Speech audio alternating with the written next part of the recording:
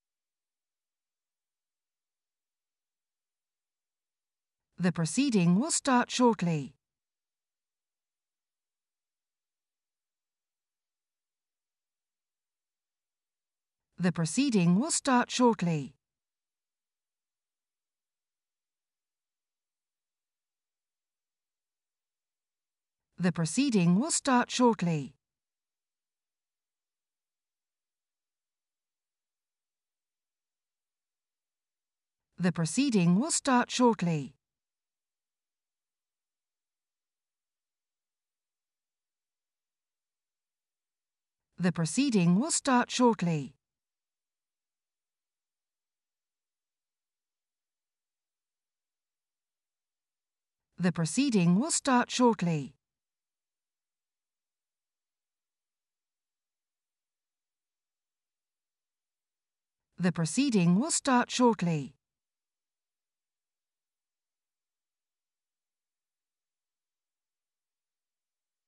The proceeding will start shortly.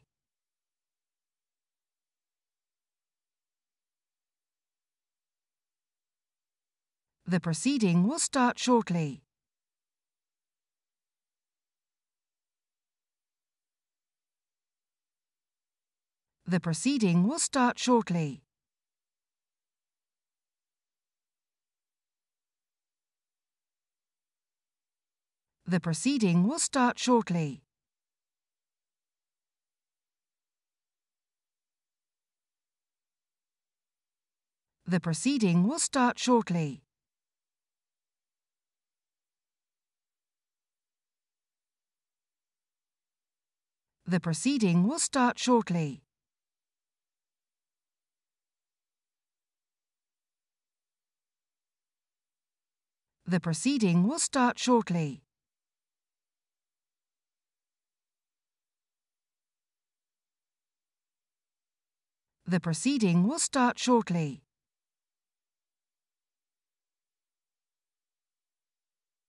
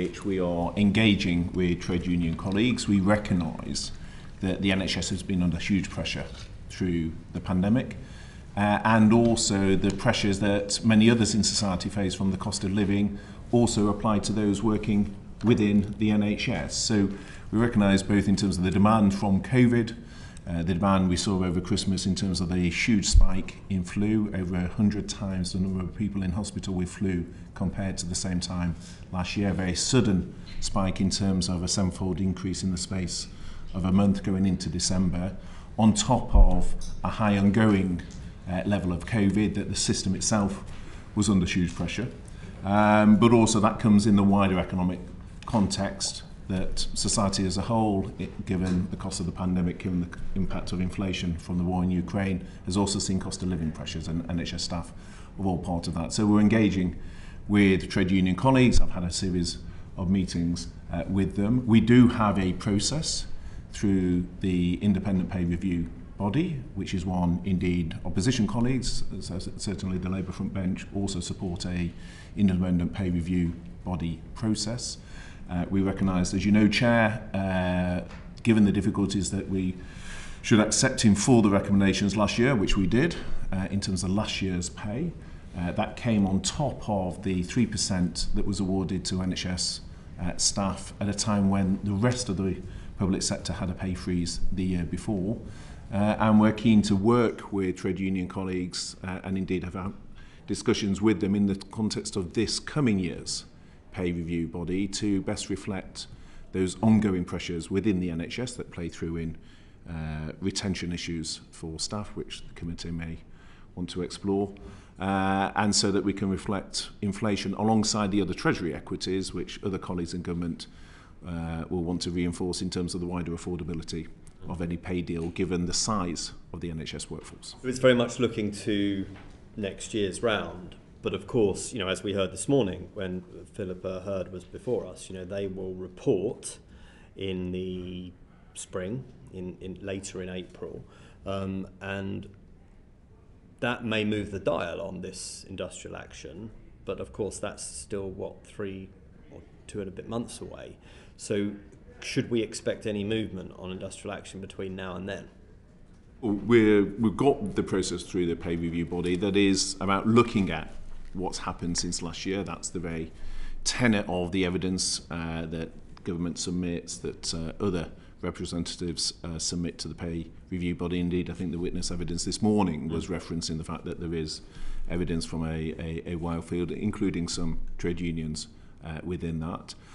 In terms of our engagement, my evidence to them in February, that is still the timeline and the plan. I think one of the issues trade union colleagues have raised with me is often the length of time until the final decision is taken and how that can have an impact in terms of the backdating of the decision of the pay review body. So we're very keen to work with the trade unions to see how we ensure that the process is completed in an expedited way. I know the evidence in terms of the department, and this came up this morning, being submitted has been delayed slightly, but that's so we could take on board the representations of the trade unions and have those further discussions, not just within health, but across other departments as well. And that's been very much a cross-government initiative, which reflected the PM steer. Treasury have submitted evidence to Philippa Hurd's committee, but DHSC haven't. It's 20 days past when they wanted it. And I know she wrote to you just before that time. So are you saying that you're taking into account the unison paper on behalf of the NHS trade unions? You're taking all that into account. When can they expect your evidence? Because right now they've got a bit of a gap in their evidence base, haven't they? I think that came up this morning in your session. I think it's 21 days was the point that was raised. And they were very diplomatic, but they're also very frustrated. No, and it's fair, but I think there's a reason, and a very constructive reason for that, which is, as the Prime Minister said a few weeks ago, we didn't want to take anything off the table. We wanted to have further engagement with trade union colleagues. I had those discussions along with the Minister of State for Health on behalf of the Department of Health and Social Care, but they were also taking place across other departments. So whilst we completed ours some time ago, there's been a need to wait for other departments to also have those discussions. That is a cross-government process coordinated by the Treasury, and once the Treasury is happy for the department to submit, then obviously we're ready to do so.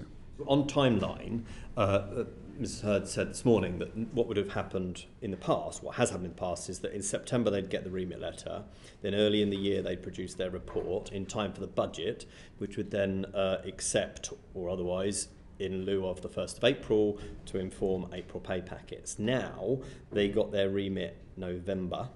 That's happened for the last 2 years, and their aim now, the best they can do, they say, is the end of April, which obviously then is some backdating, maybe some more if they are over generous and that's accepted. Could we have some acceptance from you that to get back to the September remit letter would be a good place to be?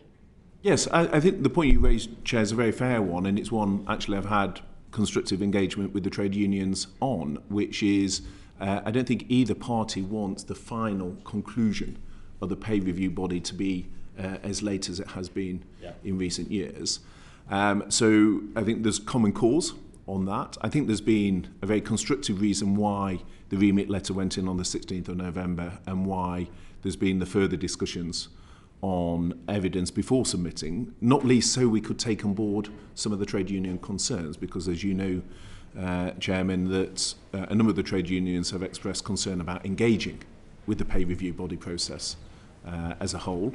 And so we wanted to make sure that the evidence best reflected the wider economic circumstance. Obviously, inflation forecasts have moved significantly both ways. They moved. If you go back to the SR21, they were forecast to peak at 4% when the SR21 agreement was reached. Obviously, we then ended up peaking at 11%, which has been very different.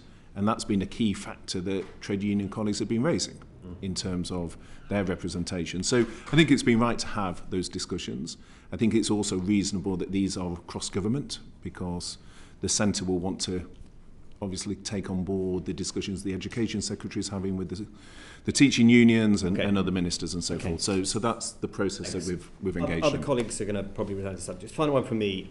Last week in your topical statement at Oral Questions, you announced this major conditions strategy. I think it is fair to say that it has caused some concern in the cancer community. So 3 quotes. Cancer Research UK. It's very disappointing that ministers have opted to publish a catch-all major conditions strategy rather than the ambitious 10-year cancer plan they had originally promised. Pancreatic Cancer UK. We struggle to see how the urgent and detailed action we need on pancreatic cancer and other less survivable cancers can be achieved within a strategy spanning 6 enormous health areas. Macmillan. At a time when cancer services are already under immense pressure, Macmillan are worried that the focus on cancer will be diluted or downgraded in light of this change. Secretary of State, what can you say to the cancer community to alleviate their concerns that cancer has been downgraded as a result of its inclusion in a major conditions strategy? Well, firstly, I can absolutely reassure you that that isn't the case. It is very much a central part of our focus. And in fact, if you go back to the statement I gave to the House on the first day when the House resumed after the Christmas recess, I talked, and the CMO, Professor Chris Whitty, has talked about our 3-stage response. So the first bit, which the 250 million was talking to, was that immediate A&E pressure that we'd seen. The second part was what I announced to the House yesterday in terms of the urgent and emergency care recovery plan, which is about building resilience into next year. And the third bit is around the prevention bit, which is what we also need to lean into if we're going to shift the dial in terms of the NHS. And I think the reality on cancer, and I know not least from your time as a minister in the department that this is also something you've always taken a leadership position on, is a quarter of us are living with more than one health condition, and 2/3 of cancer patients have at least one other condition.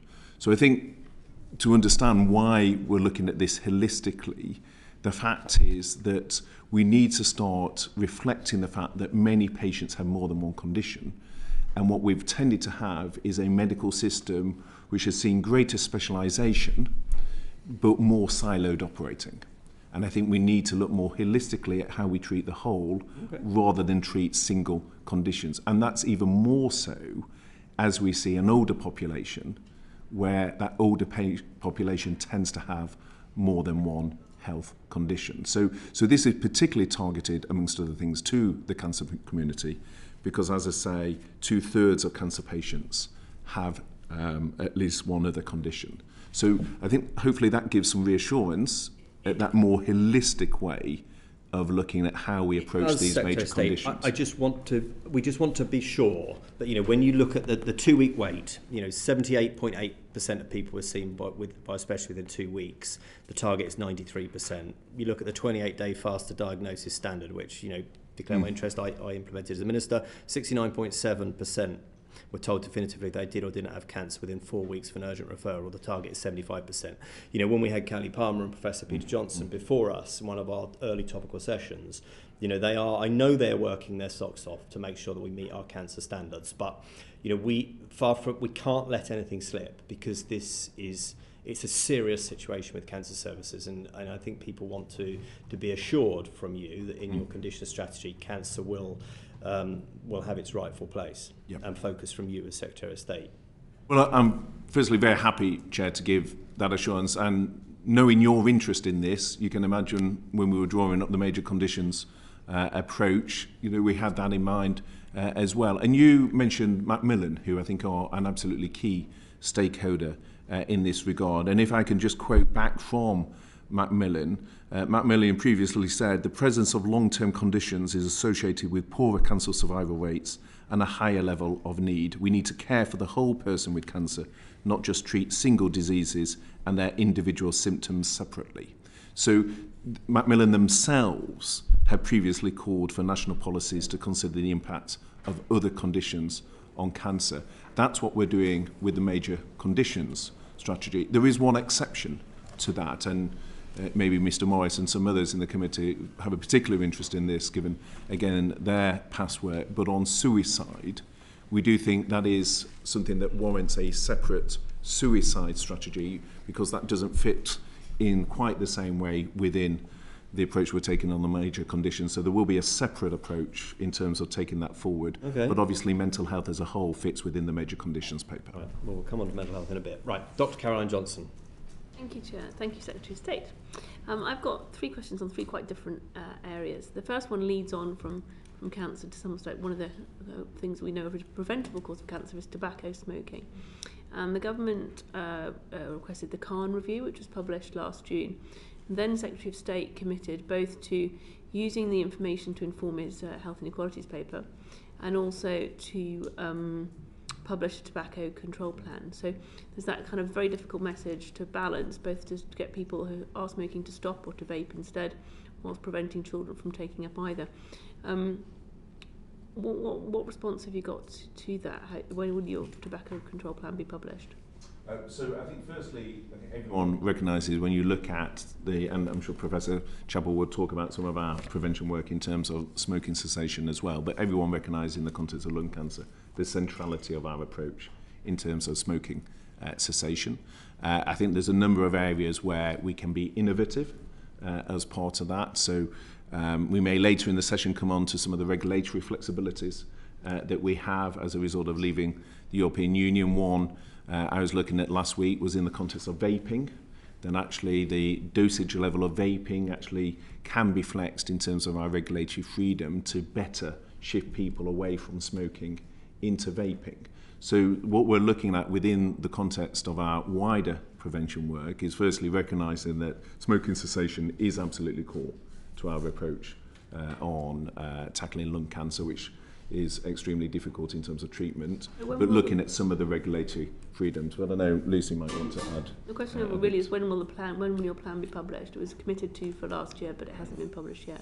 We haven't set out a firm date on that. We're doing further work. The priority has been around the 3 recovery plans in terms of cutting waiting times. So there's been a particular focus on that in recent weeks. But what I'm signalling, Dr. Johnson, is the fact that we absolutely recognise the importance of smoking cessation within the wider approach to cancer. I'd very much agree, and I think we need to see it in the framing of the benefits that come both in terms of cardiovascular disease and the excess deaths that we're seeing there, and in terms of cancer prevention. And it sort of really goes back to the major condition strategy, that trying to see this from the perspective of a patient, which is that they want that joined up, those joined up conversations. So I think this is really where secondary prevention, we really want to see a greater emphasis on that. And secondary prevention is the opportunity for all healthcare professionals to say what can they do when they have somebody in front of them who's a person, to take those opportunities to think about smoking cessation, and to think about the range of options that we have. So using vaping as a bridge to quitting, but also some of the other methods. We've seen this particularly, for example, in pregnancy, where we see inequalities across the country, and where we may need a sort of a range of approaches to work with pregnant women, so that we can really see a focus in that such an important area, as you'll know from your work. Okay. Thank you. My second question is on a slightly different topic, Secretary of State. We know that there is an increasing number of children experiencing gender dysphoria. We know that there's an increasing number of children experiencing gender dysphoria. We know that there are spiralling waiting lists. These children waiting an unacceptably long time for a medical, professional medical assessment from these expert clinics. And last summer, Dr. Hilary Cass essentially said that the Tavistock clinic, the only clinic for this specific specialism, wasn't essentially fit for purpose, and she recommended it was closed. There has been a consultation on an interim service guideline, but at the moment, these 2 new clinics that are supposed to open in the spring, the consultation's finished, we haven't heard much from government. So what is being done to both ensure these children are getting better care and the waiting lists are coming down?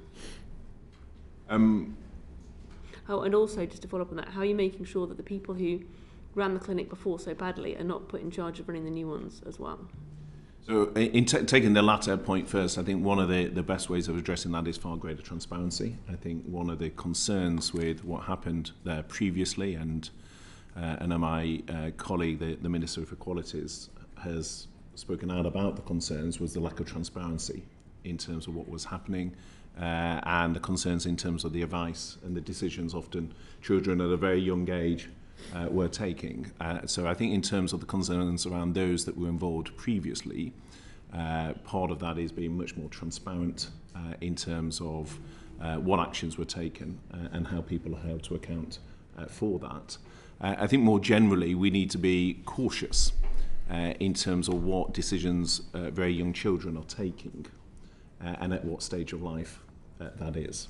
And I think ensuring that we empower the patient but reflect the stage of life they are before decisions are taken from which it's hard to return. So on the interest of transparency, there was a consultation started and completed on the 4th of December. The clinics are due to open in April 2023, so that's not very long from now. Are you confident that those new clinics will be opened by then? I will have to write back to you in terms of the timing of when the clinics are opening. Yeah, so I mean, just to be clear, I mean, this is an NHS programme of reform it's the NHS that is implementing the CAS review. So we'll get you an update from the NHS on what their current timelines and plans are. I think, Lucy, do you want to add? So this is an area where it's clear that the evidence base for prescribing treatments has been uncertain. And so we are actively working from the research side to work with the NHS England to look at how we offer evidence-based care and to make sure that we've got, we will typically use a whole range of clinical research options, including randomised controlled trials, which is, we've seen how they worked in COVID when we had uncertainty over the best treatments, and also to be very clear about the collection of outcomes and understanding, particularly not just the short-term outcomes, but investing in collecting the longer-term outcomes. This isn't just the UK, this is an area of uncertainty on an international basis. And so I think we're going to be leaders in how we approach this going forward. Okay. My final question was about dentistry. Should we come back to dentistry? I just wanted to get the mental health piece in before we take the half-time oranges. Or the quarter-time oranges. Imagine if we had them. And then we'll come back to dentistry, because that's a really important point, and I'll let you sharpen those questions. James Morris on mental health. Just coming back to the mental health plan that you mentioned. So midway through last year, the government announced a consultation on a 10-year mental health plan.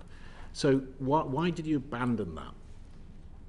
Well, we're putting significant more funding into mental health, so 2.3 billion more a year by 24-25, so the significant funding is going in. We've been doing a lot of work to evaluate the measures that have been taken to date, and you may have seen that there was some very positive evaluation in terms of the interventions we've been making through the schools programme, on which the data looks positive in terms of the effectiveness of that. We've got more than a quarter of schools now within that programme, and I think there's been a recognition, and something the committee as a whole has recognised in the past, that often mental health pressures accumulate at a very young age, and so the importance of prevention before the age of 15. Why no distinctive mental health plan? Why have you made the decision to fold it into the major condition strategy?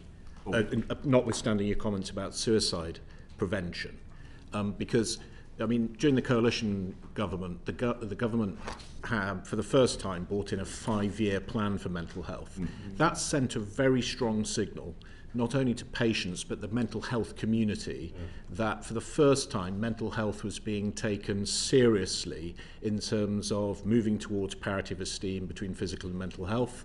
And it acted as a way of galvanising action in relation to the focus on mental health. So one of the concerns is that abandoning a 10-year plan for mental health sends quite a bad signal that aspiration to achieve parity has been abandoned or been downgraded. No. So firstly, the financial commitment is there. Secondly, obviously I can't preempt fourth session legislation, but the committee will be familiar with the fact that the House of Lords has been looking at pre-legislative scrutiny in terms of the mental health bill, and perhaps as a signal to the committee, the fact that I was discussing that with Baroness Buscombe last week indicates perhaps the direction of travel, if I don't go any further than that in terms of trying to preempt whether there will be legislation or not, but obviously they're there.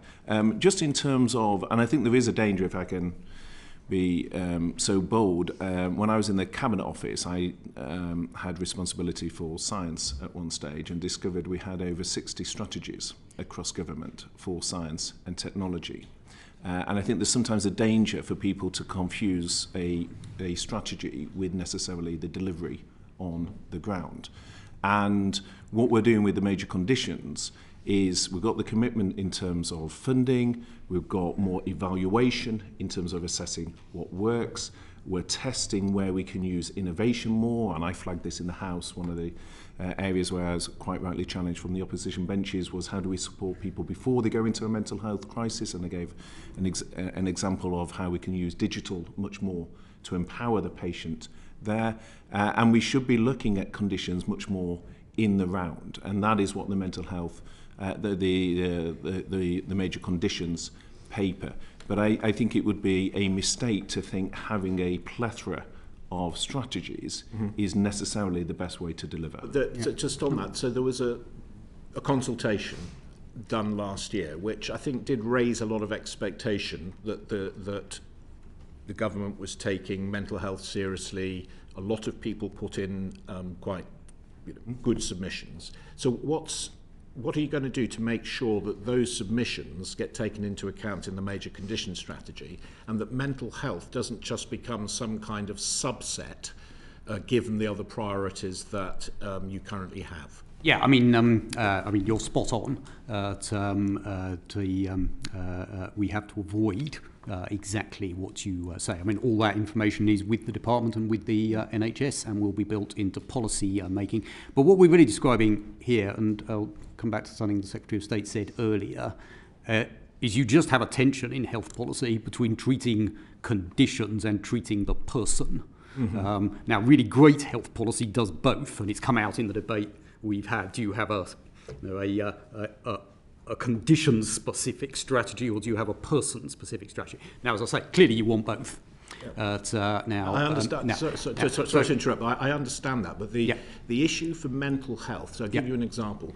Stephen Powis did a clinically led review 2 years ago into and made some recommendations about waiting times and access standards for access to mental health services. Yeah. Now, since he did that review, it's fair to say nothing has been done in relation to waiting times and access standards that he was recommending. And previous to that, there was a big battle to actually get any agreement on waiting times and access standards. So my concern is that with the downgrading, although we could argue about whether it is a downgrading, means that those battles become even more difficult when we're talking about mental health because of the prioritisation around cancer and other prioritised physical health issues, that it becomes even more important that mental health gets its own space. Yeah, no, I'd agree completely, except for the word downgrading. I don't accept that either we or the NHS has done any downgrading. Now, we have got post the last piece of legislation, a new vehicle for integration, the heart of which is let's look at the person as well as the condition. So the test of your description of what needs to happen is going to be, does the ICS and ICB process properly prioritise mental health in exactly the way? And the reason you have to do it that way is, obviously, I mean, just like there is a big overlap between people with different major conditions, the overlap between people with mental health conditions and physical health conditions and the self-reinforcing nature of those two, you know, you have a musculoskeletal problem, you can't work, you're in serious pain, that makes your mental health work. You know, we've all seen those examples. You know, that's one of the integration issues that the ICS-ICB system is designed to take. Now, where I completely agree with you is in that approach that the government and the NHS is taking, it's very, very important that mental health doesn't get lost and is hardwired into general thinking about health, as opposed to, we've done all these things and, oh yes, now we need to do some mental health on the side. So I think your test is exactly the right one. The bell is about to, and I just got one question. Secretary of State, you said that you had been discussing the Mental Health Act reform following the committee's report.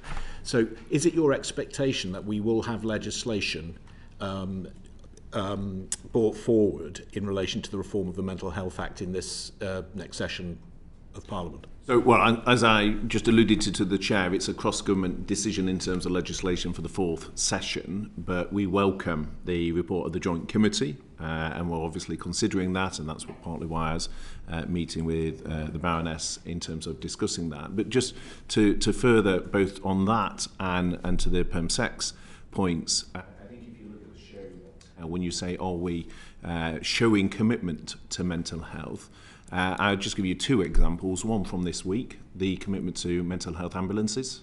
You can see that was a key priority. I think that will make a material difference. And secondly, the rollout 3 years ahead of schedule of 24/7 helplines that all providers have done in terms of mental health. So you're right, if one goes back to the previous Prime Minister May had a big commitment in terms of mental health. That was then reflected in the long-term plan. The Chair is very familiar with the discussions that were held at that time. And what you can see just from the announcement this week is there is a commitment to mental health. Obviously, the discussion on legislation and the Mental Health Act and making sure we have legislation fit for the 21st century is part of that. But you can see also the funding commitment that's been made. And obviously, in terms of when you say the last couple of years, that has been within the context of the pandemic, which has had a short-term impact on some of the longer-term plan objectives. All right, thank you very much. We can't preempt fourth session bills. Spoken like a former whip, Secretary of State, if I may say, and I was there with you. Right, Lucy Allen, backlog. We'll start and then we'll finish. I represent a constituency that has one of the poorest performance metrics across every single measure. And I'm very grateful indeed for the urgent and emergency care plan that you've announced, because that will make a massive difference to my constituents. But what I would like to ask you is, what is your department doing to tackle these huge disparities where, for example, if you live in London, you will have been getting orthopaedic care right throughout COVID, but if you live in Shropshire, it hasn't restarted at the Princess Royal in Telford. There's been no orthopaedic surgery since before COVID. Now we have these huge disparities right across the patch, whether it's access to GPs or maternity care in a particular area. Does your department look at poorly performing trusts, areas that are not delivering care to patients, and work with them? I mean, so this is beyond special measures. This is identifying and tackling that massive disparity, because it can't be right that it depends where you live, how you are able to access care. Yes, so I think there's a number of things within that question, if I may. I think there's programs like the Get It Right First Time, which is looking at how we redesign pathways to enable patients to get the right care, how we empower patient choice, which is something that we're looking at within The electives. Poorly performing. So how do But you target the bad well, if I, performance? as you know, your trust I think is in Operation Framework 4, which means it does get national support for reasons that you and I think offline have talked about in the past in terms of the challenges that Shrewsbury and Telford has faced. I would slightly widen it from just the trust, and what we need to be doing is much more looking at the system-wide response. The integrated care boards became operational in July. I don't think it's right that every trade-off on risk should be taken by me or by the PermSec or the department centrally. We should be devolving more, but I think the flip side to that is we should have greater transparency on the data so we can particularly target variation in performance. So we shouldn't be second-guessing all the decisions, we should devolve, and the Hewitt review is tasked with looking at how we best do that, and then within that, what is best done at a regional level and what is best done at a national level, and within that, there'll always be a place for some national support programmes for those areas that are under particular challenge, and that's the nature of the support that Shrewsbury and Telford has been receiving. Yeah, and if I could add, if we had Sir Jim Mackey, who runs this programme for the NHSE, sitting here, this is what he talks about.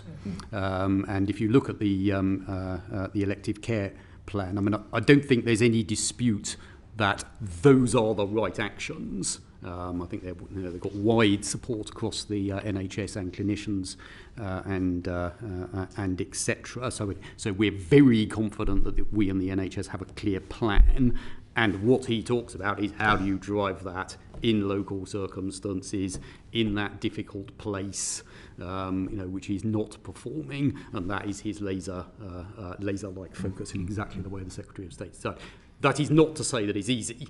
I mean, and as we were discussing before, the difference between we've got a great plan and one more elective surgery that wasn't happening before happens in a hospital in a constituency, that is the tough bit. But as I say, if you look at what Jim and his colleagues do every day, it is exactly on your question on what the Secretary of State described. It's about making sure that the worrisome trusts are on your radar. Yeah. So if I could move on to maternity care, again, back to my local experience, the option. Just on that, I can absolutely sure that 15 trusts were responsible for more than half of ambulance delays, for example, in the summer. We have massive variation in theatre utilisation, so we should be aiming for 85%. We don't have that quite often. The theatres take too long to get going or finish too early. So those meet me and my Shropshire colleagues. So those are the sort of things that we will be looking to push on. Yeah. Okay. Hold that thought on maternity. Sitting suspended while we vote, and then we will resume. Order. So we have 2 votes.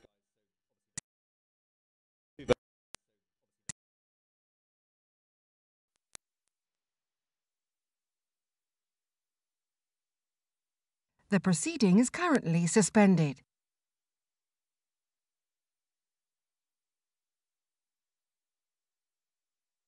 The proceeding is currently suspended.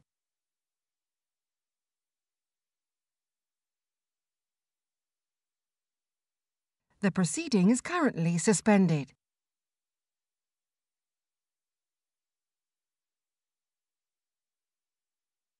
The proceeding is currently suspended.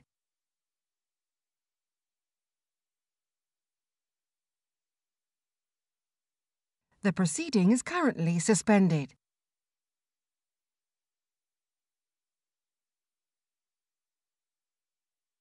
The proceeding is currently suspended.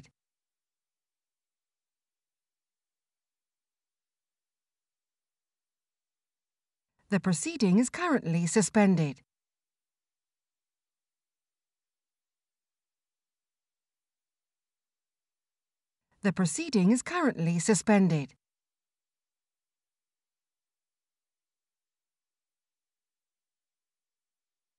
The proceeding is currently suspended.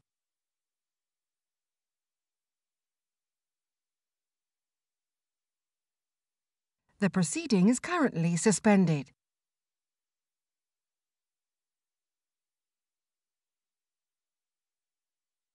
The proceeding is currently suspended.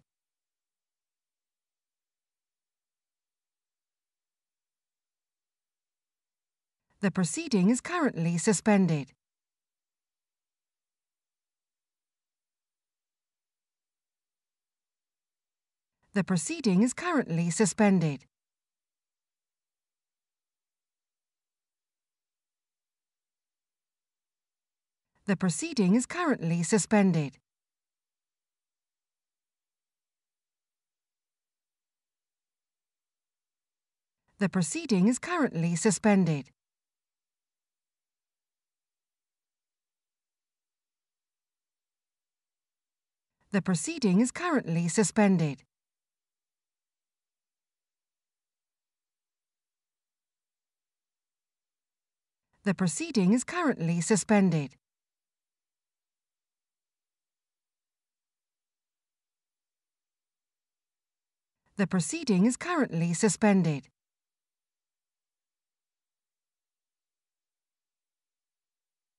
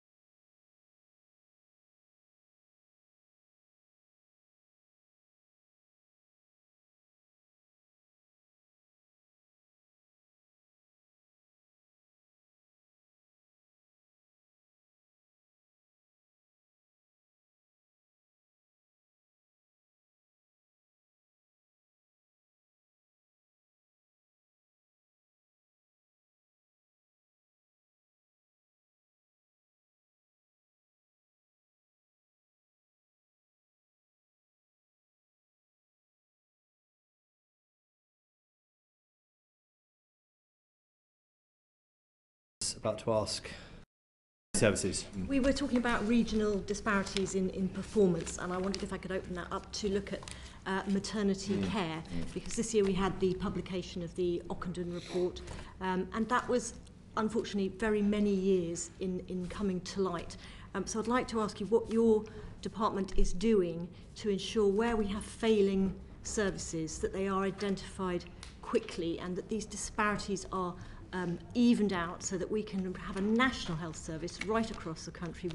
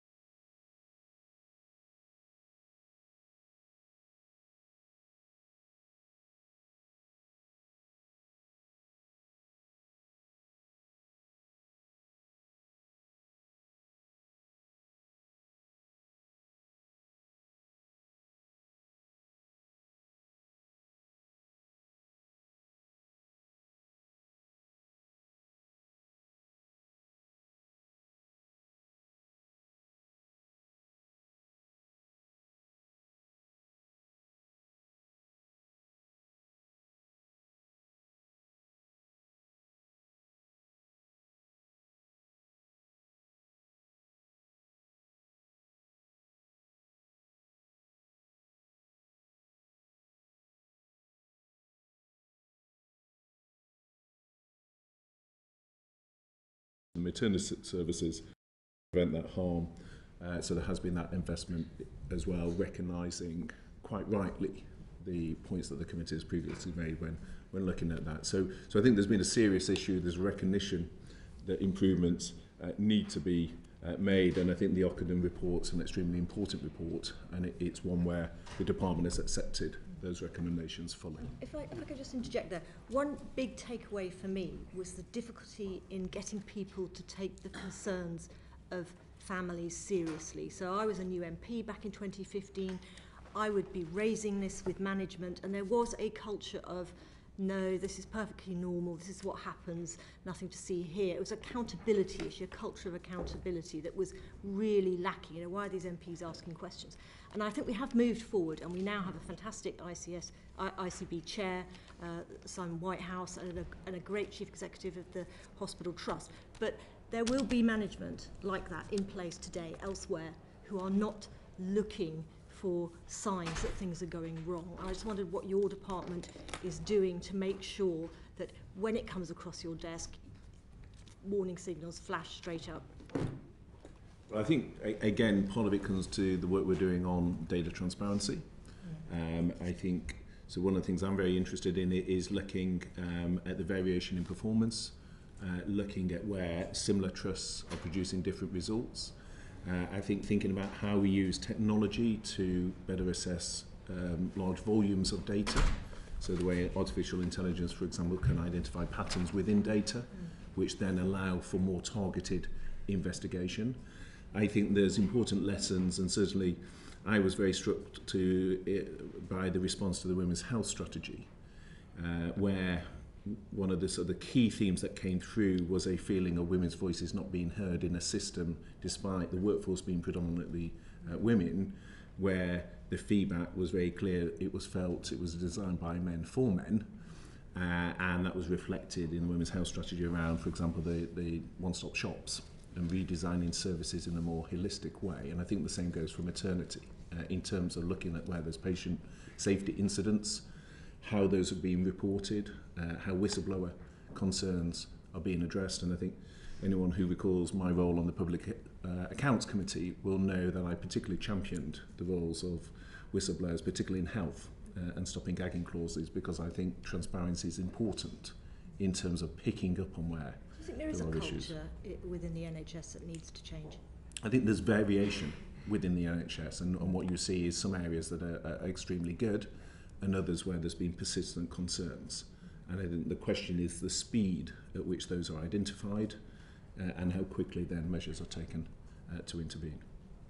Yeah, if I could add, I think you put your finger on a very important set of points. Triangulation.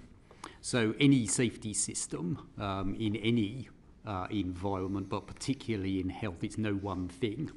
It's duties of candour, it's inspection, it's in-trust systems, it's patient voice, it's whistleblowing, it's patient safety commission.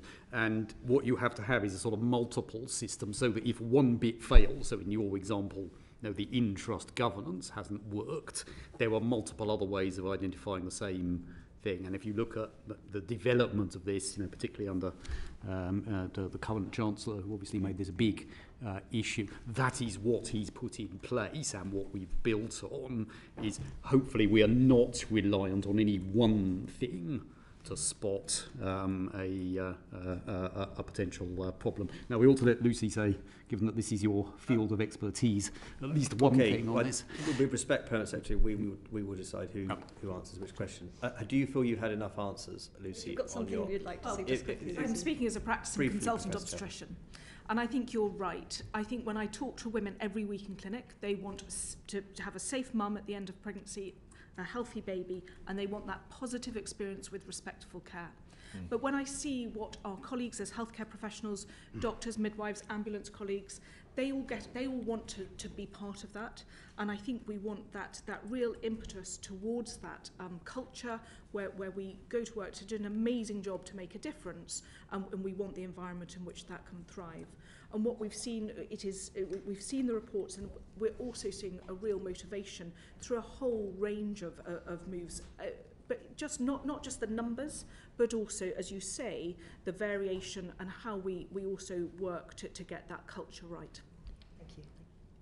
That's an interesting exchange. Thank you.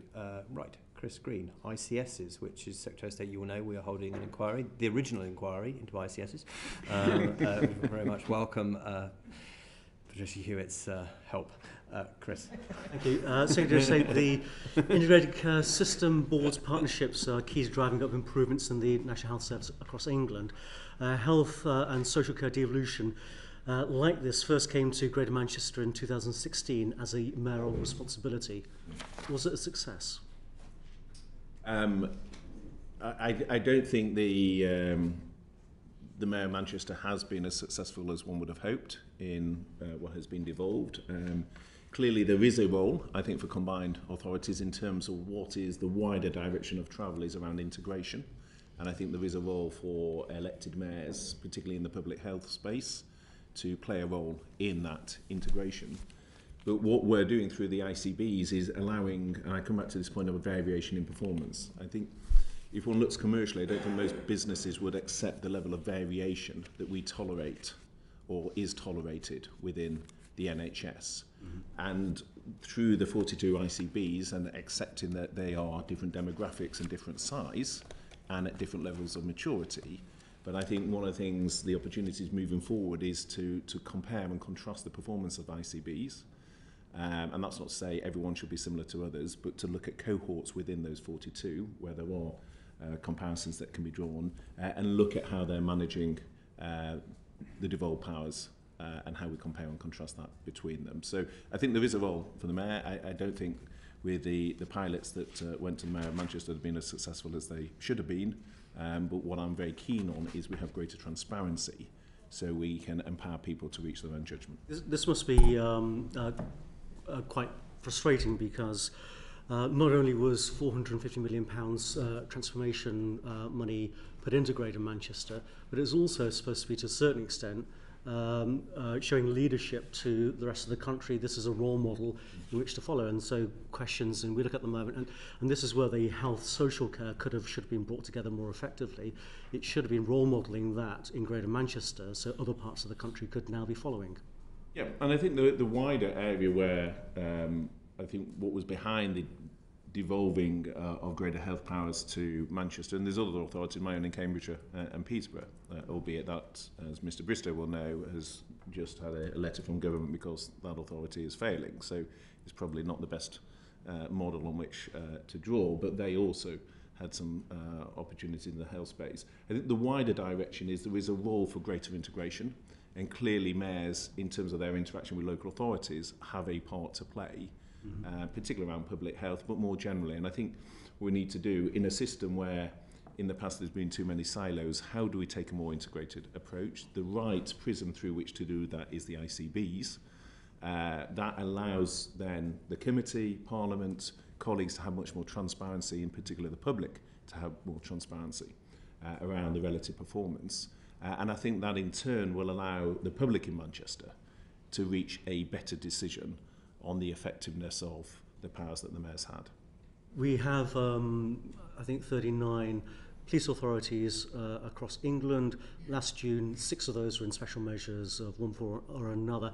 42 integrated care boards, integrated care systems.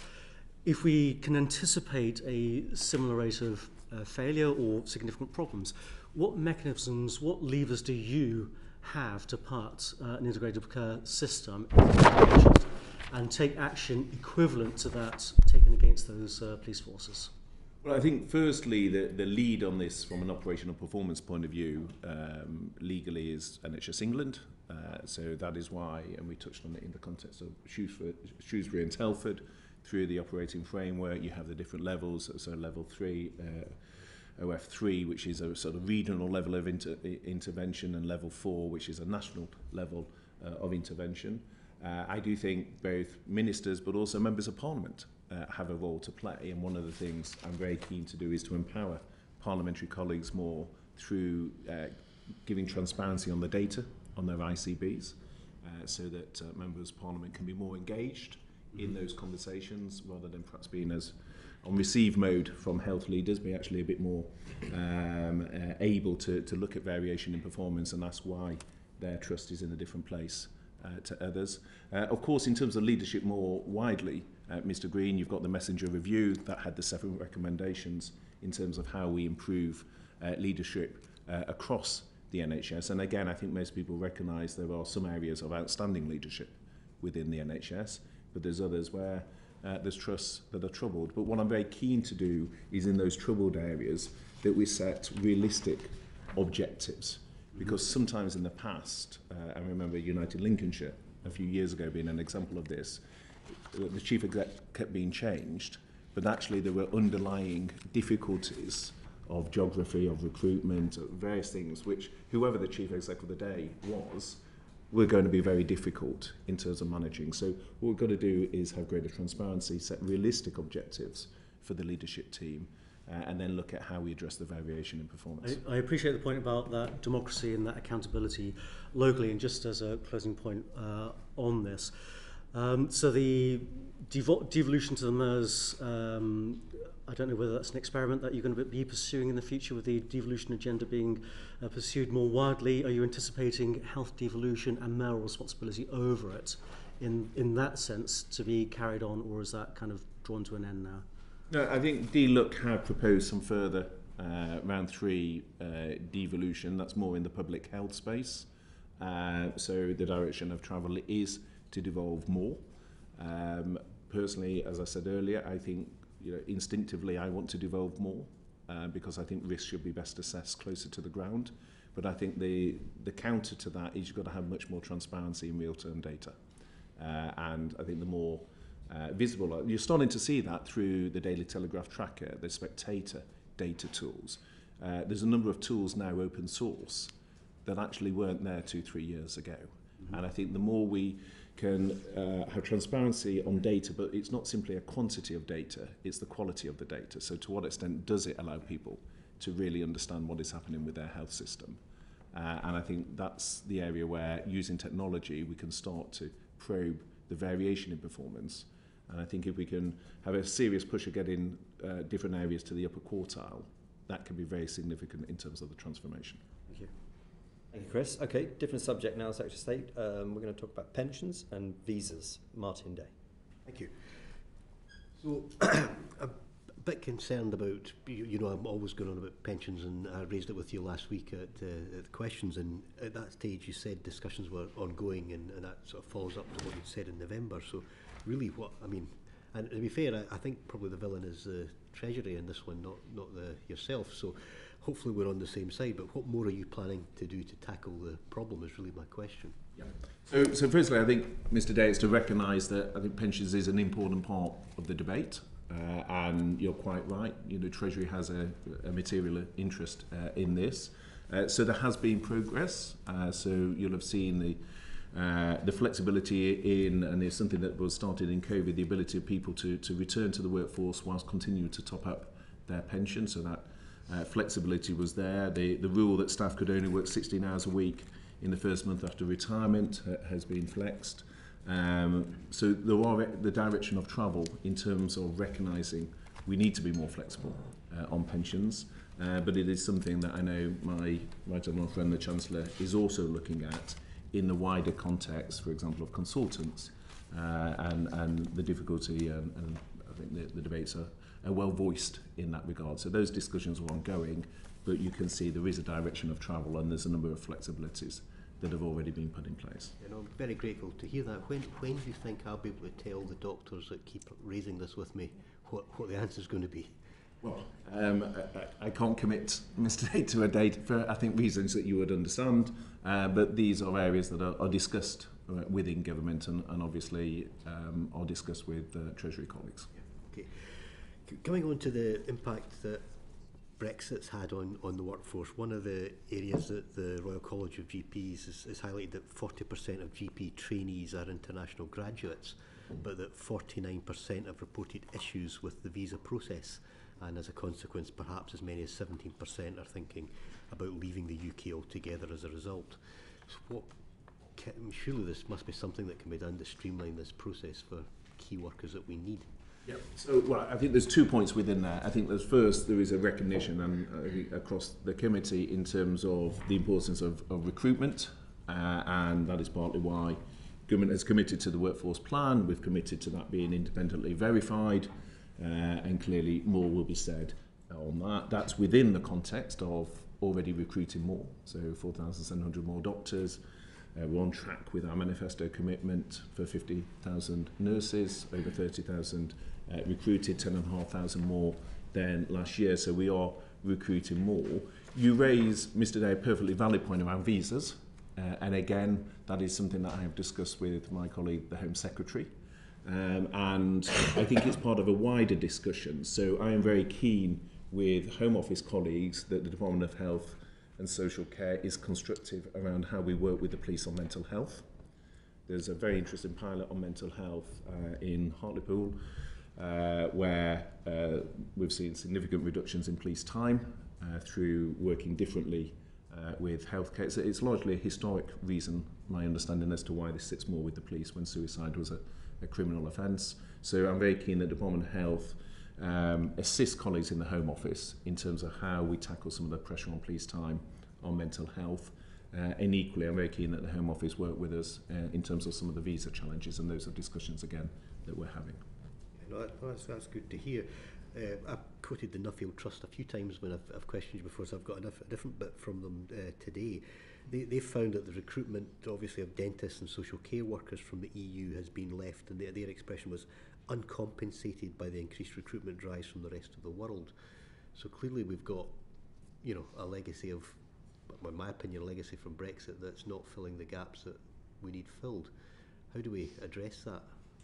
Well, I think there's two things within that. I think the issue on dentistry, and dentistry is something that is raised a lot by colleagues across the House. The central issue on dentistry, we've actually got 6.5% more dentists now than we did in 2010. The issue is more the proportion of their time that is spent on NHS work, rather than the overall number of dentists.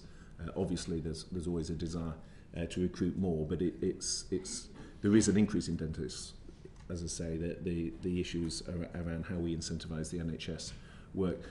Your point in terms of EU recruitment and what we've done is level the playing field in terms of having the approach to recruitment across the world. We've seen an increase in EU staff within the NHS, so those numbers are up. In fact, I was just looking at our evidence again to the pay review body, and as part of that evidence, we've got the increase in EU recruitment. What we've seen is a much higher increase across the board in terms of international recruitment. So the proportion rise is much higher internationally than it is from the EU, but it's still the number of staff in the NHS from the EU has also increased. Yeah, I've got one final question on a slightly different topic. Yesterday you made the announcement about the additional £1 billion in England. Is that new money, or is that part of the 14 billion that was announced in the autumn statement? Well, the 14 billion is new money because it starts from April. So the 14.1, and that 14.1 is made up of the 6.6 billion over 2 years to the NHS, and the 7.5 billion for social care, which is the biggest ever increase in funding for social care. And I think actually is a tribute to the work that the committee itself has done, because certainly looking at evidence in the past, one of the very strong flavours that comes through is the importance of integration between social care and health. And what the Chancellor recognised in the autumn statement that it wasn't simply about funding the NHS with the 6.6 billion, it was also about the social care funding, and we may come on to discharge and the interaction with some of the pressures on A&E and ambulance handover times, but a lot of that relates to the social care side. So that 1 billion is from the 14.1 billion, but that will kick in from April of this year. Almost perfectly, but just before we do, just one in a Westminster Hall debate on the subject of visas for doctors. A previous health minister committed to look at integrated care systems or primary care networks acting as umbrella sponsors for visas. I just wondered if you had anything to add on that, or whether you could take that away and have a look at that for us. Very happy to take that away.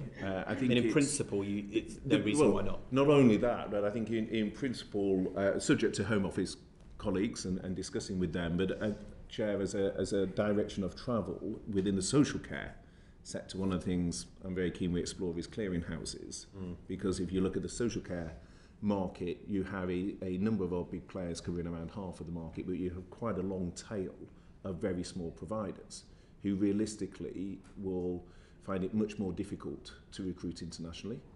But also you want to ensure the right safeguards are in place on things like modern slavery in terms of recruitment of people as they come in to the UK. So one of the things, certainly on the social care side, is thinking about how we approach immigration in different ways and use clearinghouses to better triage that and put some wraparound safety features into that.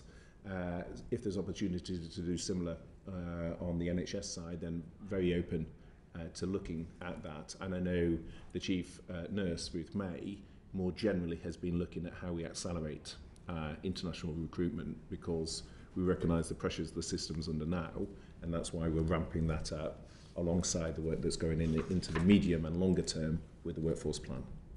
Okay, very good. Thank you, Martin. So, Paul Blomfield. Thanks, Chair. And I was going to follow up on social care, and will do, but I wonder if I could first ask a question which kind of relates to one of the crises within the service at the moment, and that's in relation to staff across the board.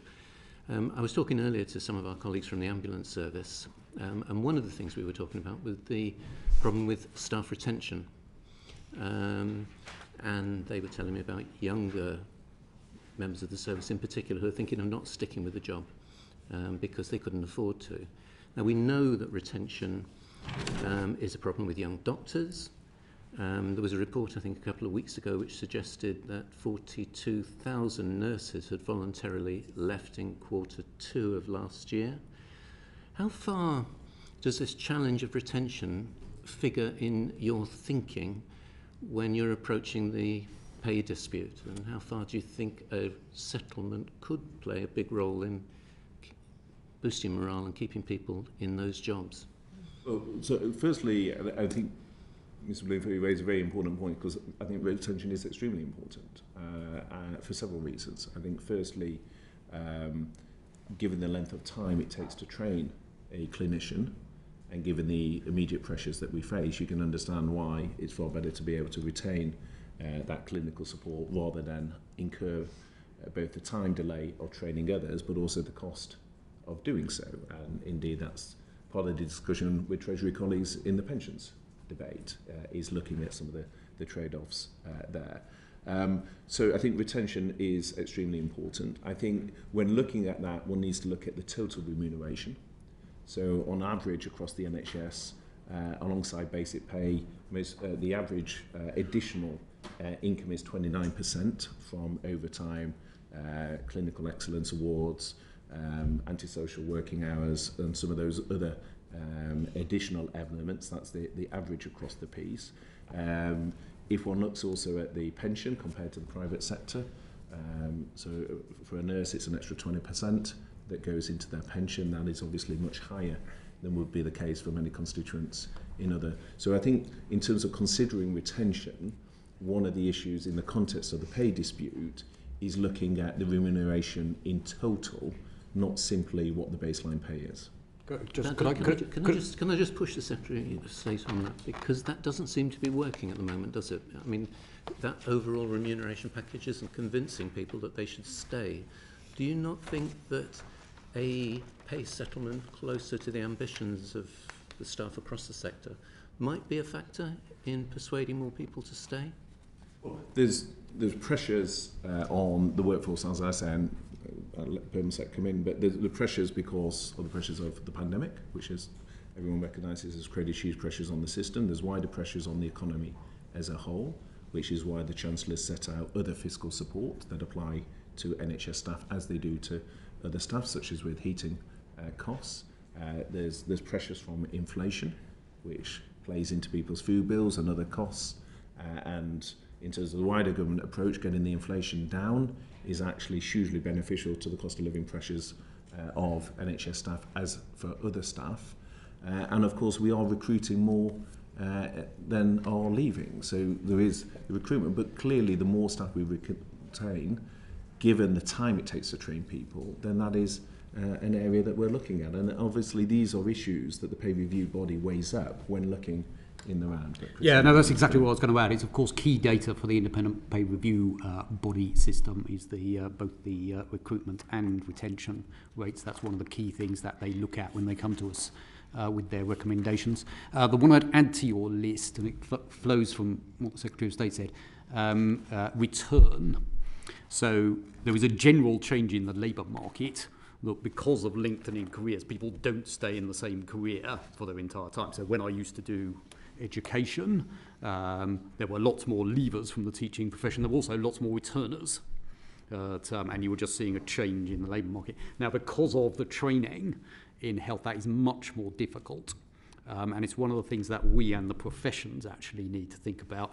If you're not going to be in the same profession for your whole career, how does that GP who wants to come back and be a GP, how do we get them back into the labour force quickly, not going back to the beginning of training? Likewise for all the other professions. And it is a particular challenge which we're talking with the Royal Colleges and others about, is if that's the way the world's going. What I was specifically trying to explore was the relationship between pay and retention. Yeah, well, as I say, the key bit of that is the pay review bodies. There's an absolutely crucial starting piece of data that the pay review bodies use and feeds into their conclusions. Could I just add one, which is a non-pay, but I think is relevant, because there's one area of common ground with trade union colleagues when I discussed with them. So if you look at the number of take nurses as opposed to paramedics, but the leaver rate of 11.5%, but the number actually leaving the NMC register was 3.5%. So what's interesting about that discrepancy is what we can do around more flexibility for staff, particularly where people are going through different stages. They may have caring responsibilities at one stage or at a later stage of their career. How can we offer more flexibility in roles? And that's something that trade union colleagues certainly said to me that was of interest. So pay is a factor. As I say, I think one looks not just at the baseline, but also the additional pay and the wider remuneration on things like pension. But it's also looking at the estate, the tech, the non-pay benefits, the flexibility, the e-rostering and things like that, because all of those are factors. And for paramedics, actually, interestingly, and it's only an anecdote, so I won't say this applies to all areas, but when I was visiting one station recently, their frustration with the length of handover delays, they said was a greater issue for them than pay. That wasn't to say pay wasn't a factor, but actually in terms of morale, they were hugely frustrated with the handover delays. I mean, we could pursue this a lot further, but I do want to return to my original questions, which were around social care. And obviously, I mean, I think our politics generally has failed to grapple with the issue, but we had a government come in 2019 which made a big commitment and said there was a plan to deal with the crisis in social care. Now, it turned out it wasn't. It was a plan to deal with a niche issue within that, which is the payment regime, and even that's fallen apart. I accept that more money, and you've talked about it earlier, has been put into patch up and deal with the sort of crisis interaction with the hospital costs. But is there any work going on in the department to actually develop a plan, the sort of paradigm shift that might enable us to have the sort of care system that could meet the changing needs of the country and the current needs of the country? Yeah, so I think firstly there's a huge amount of work going on in the department. I think there's been a step change in focus on social care in recent years, certainly compared to previously. I mean, when I was first in the department, we didn't have social care as part of the department, and that was something that the now Chancellor, then Health Secretary, pushed very hard to have included in the department with, in conjunction with the Permanent Secretary. And I think since then there has been an increased trajectory of focus on social care. When might we see the plan? Well, I think there's a huge amount, the £7.5 billion building on the money that's gone in. So, for example, the sort of area where we're seeing significant improvements is around the reporting of data, which is still, there's areas that need to improve on that, but we need to have much better data on the social care in order to see which interventions are having the best impact on discharge. So are we going to see a plan for social care before the general election, do you think? Depends what you mean by a plan. We have a long-term plan. An attempt to fix a broken system, to ensure that we are able to recruit, train, support care workers properly, and that we're able to meet domiciliary and residential care needs.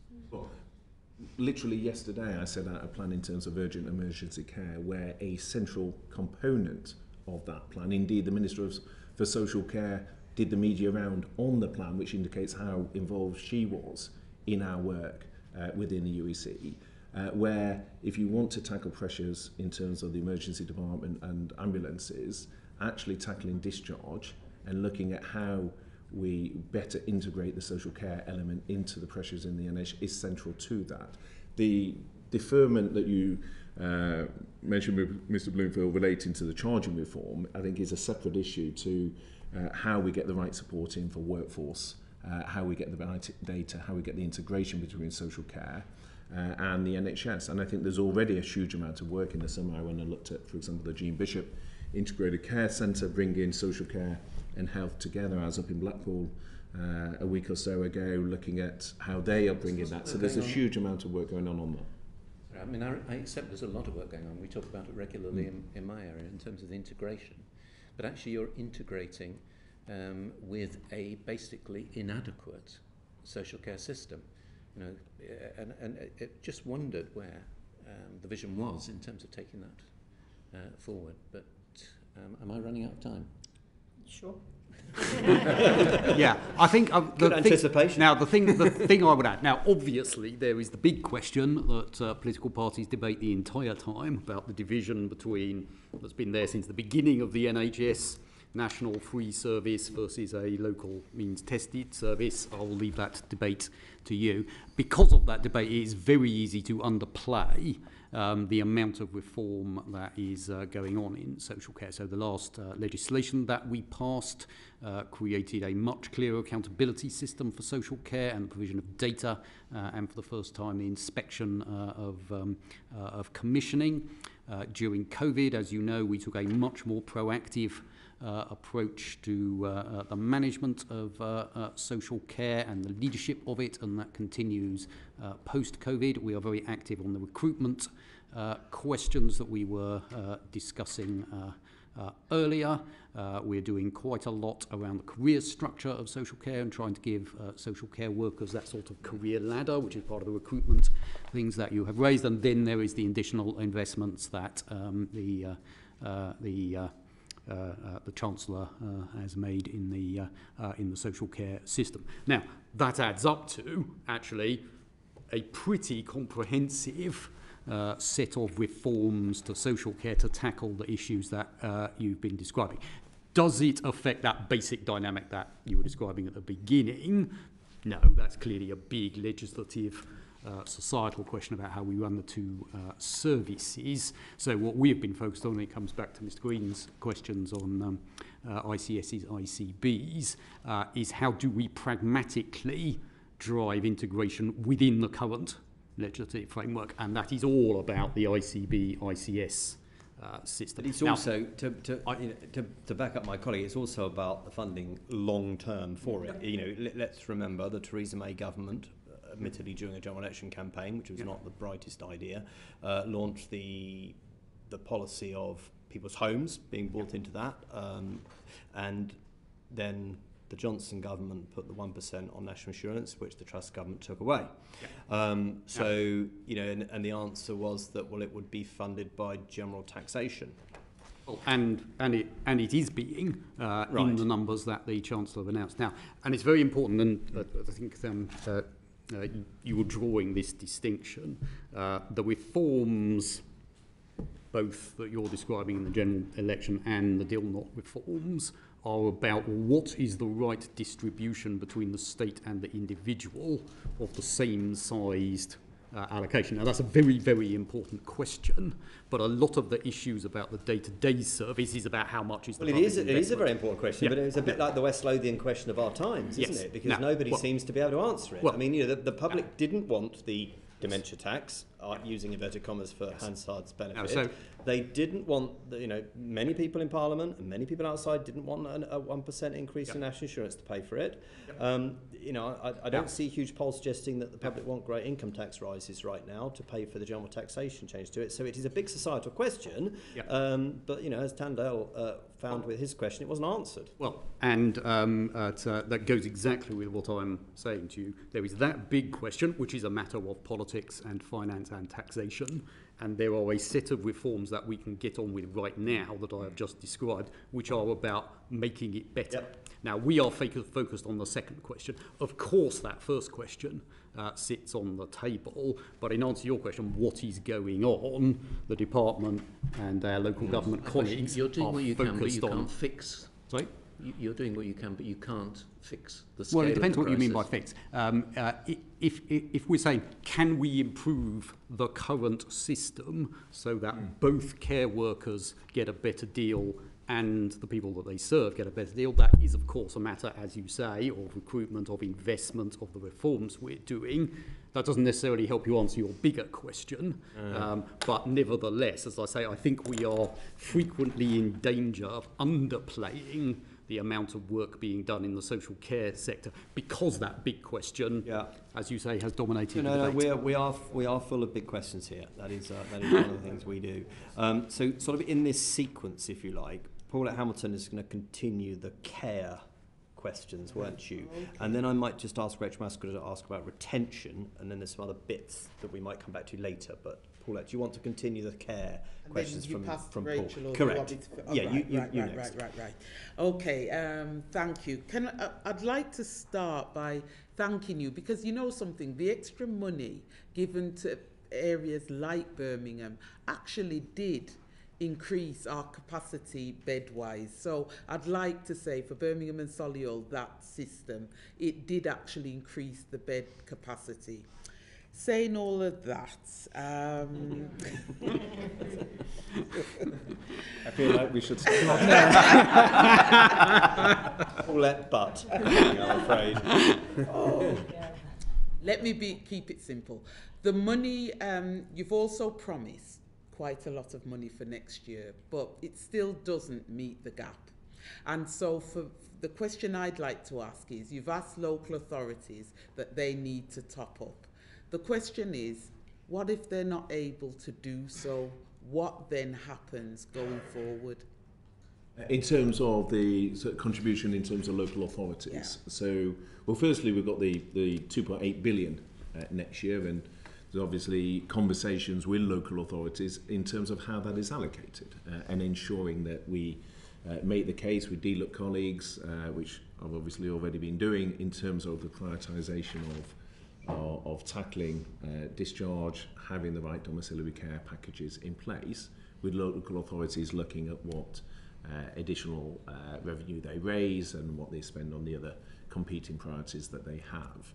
But in terms of the funding, I think people can see the interaction between what is happening in domiciliary care and what is happening within the hospitals, and that's why I think there's a very strong case to target that 2.8 billion onto the discharge side, because that in turn relieves the pressure on the hospital. So those are conversations we have with DLUC colleagues in terms of the allocation of that funding, and part of the conversation on data is also to give more visibility to that as well. Right, so my second point is we still, even with the extra funding, we haven't got the additional staff that we actually need at this moment in time. So the question is, we don't have an urgent workforce plan in place at the moment. You've talked earlier, so I'm not going to go over what you've already said. The dates keep slipping. Will part of the solution be that the national staff plan, it'll be run by ICBs, or will it remain a national thing?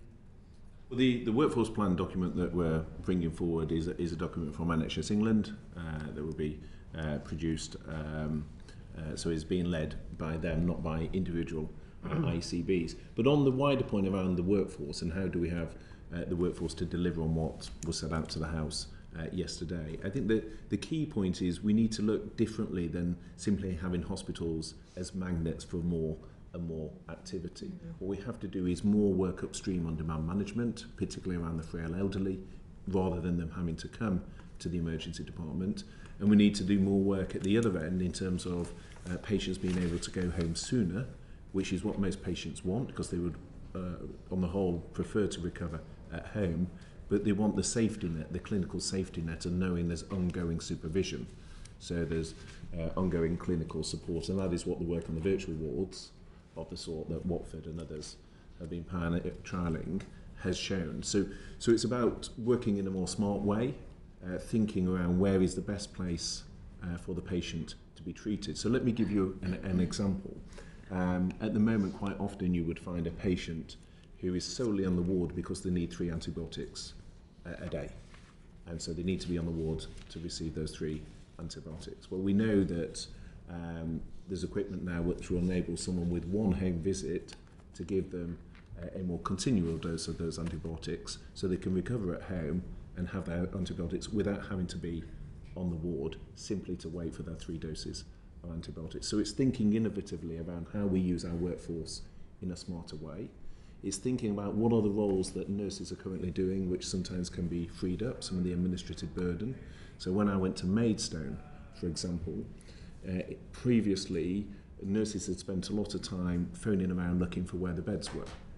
They've now brought an e-bed management system in with barcodes, so as soon as the bed is ready to be cleaned, barcode is scanned, the porters, the cleaners are notified. As soon as they're finished, it's scanned, the control centre knows that bed is available. And what that has done is it shifted that work away from the nurse and allows the nurse to focus on what they're trained to do, which is the clinical side, and not be distracted as much on the administrative side. So it's thinking about how we work in different ways, and the control centres, the virtual wards, more work upstream, more work downstream, are all examples of how we can then deliver those services in the right place. So my final point, then I'll pass on because somebody else is going to cover what you have just talked about. I absolutely agree with you about the fact that we need to work smarter. The problem is, Steve, we haven't got the numbers in the system to work smarter. Social care is buckling. Whether we do social care in the care homes, or we do social care in people's homes, or we just get friends and relatives to do the caring role, it is buckling at the moment. And the point I'm saying is, the ambulance staff that are sitting behind you, they are feeling the pressure from the backlog. You've got nurses that are feeling the pressure on the wards, as you've just talked about. You've got doctors. You've got all the health professionals feeling the pressure. And I'm going to go back to the plan. It's okay to say we've got to work smarter. But how are we going to bring those people in that if we are going to work smarter, we're going to have to, no matter how we try, increase the numbers of bodies that are on the ground helping us at different levels to get the job done. So firstly, I agree, we need additional workforce, and that's what we're putting in place. We've got 4,700 more doctors than last year. We've got We're on track with nursing to hit the 50,000 target that we set out in the manifesto, over 30,000 recruited. So we are hiring more. There's more people working in the NHS than ever before.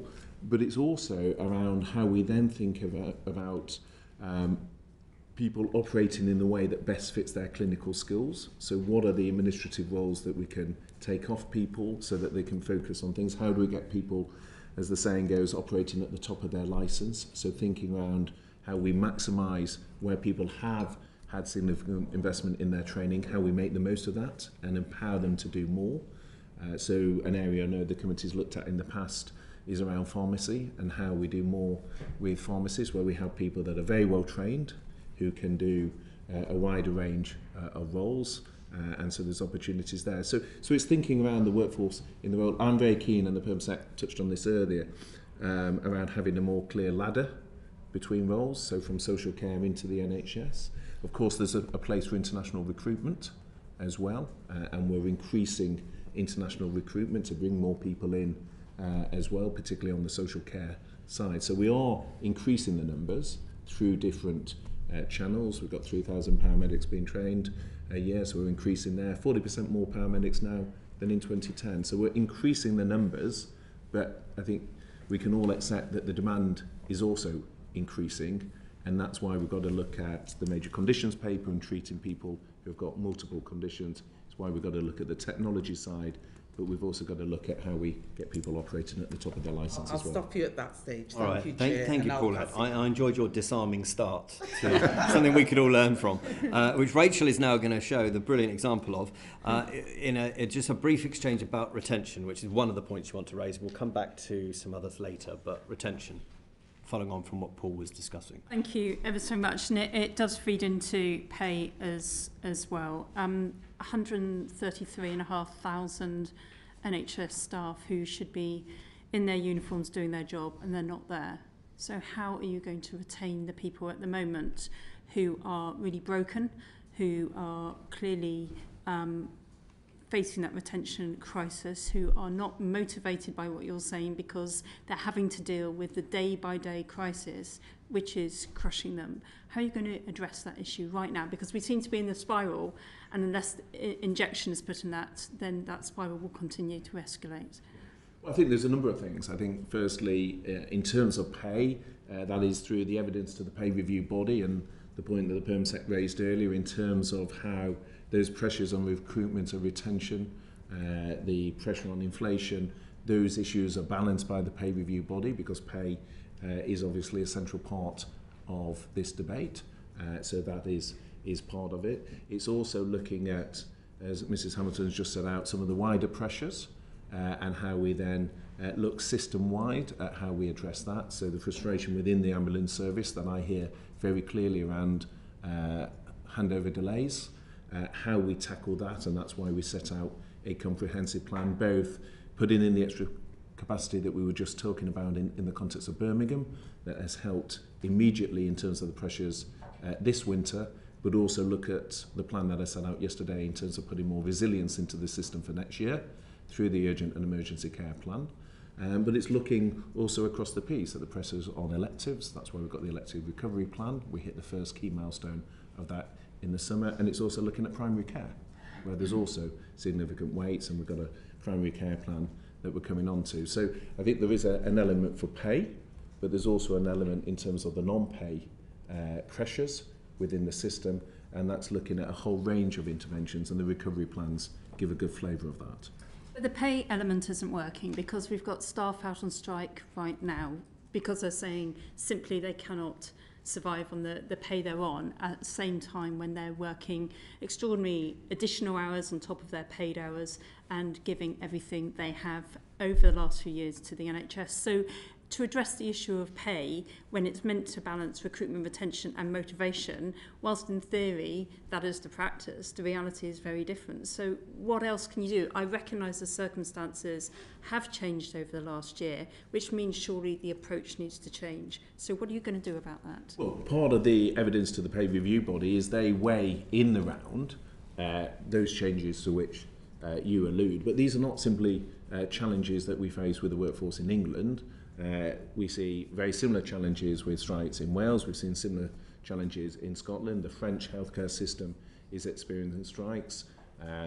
Around the globe, the Canadian system has been under huge pressure. The pandemic has had massive pressure on healthcare systems, and these are manifesting themselves through difficulties across the piece, particularly across the United Kingdom. So this isn't simply an England-only phenomenon, but that also sits in the wider reality that there's cost of living pressures that are not confined to the health sector. That's why there's strikes in the education sector, there's strikes in other sectors as well. So these issues need to be looked in the round, in that as a result of the war in Ukraine and the pandemic cost, there are wider cost of living pressures. Those are felt by health staff, but they're also felt by staff in other areas, and that's part of the cross-government decision. I obviously make the case for health because that's my job within government, to make that case on behalf of the NHS, but other departments are also saying that it's not simply a health pressure. Their areas, their staff are also facing cost of living pressures. We've got 165,000 vacancies in social care as well. And we can all, I'm sure if we sat down, we would have the same analysis. The question is, what are you going to do about it? Are you saying this is above your pay grade, that this is now a matter for the Treasury to resolve?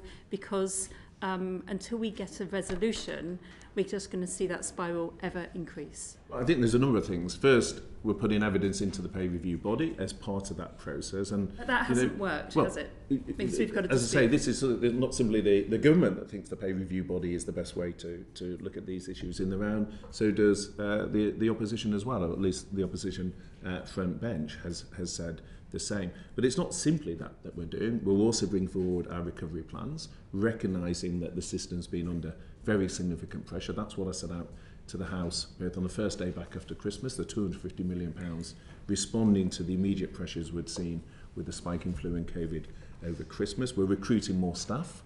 That's why we got the extra recruitment on nurses, on the paramedics in training, the extra doctors that are being recruited. We're looking at some of the non-pay issues like pensions, which Mr Day surfaced, and looking at what flexibilities we can have there. So there's a range of issues. But I think the honest position is to recognise that this is not simply a pressure on the English NHS. It's something the Welsh, the Scots and others are also facing, as are health systems across the globe. With respect, that's not resolving the dispute, and at the moment the staff need a resolution, and I'm searching to hear how you're going to achieve that.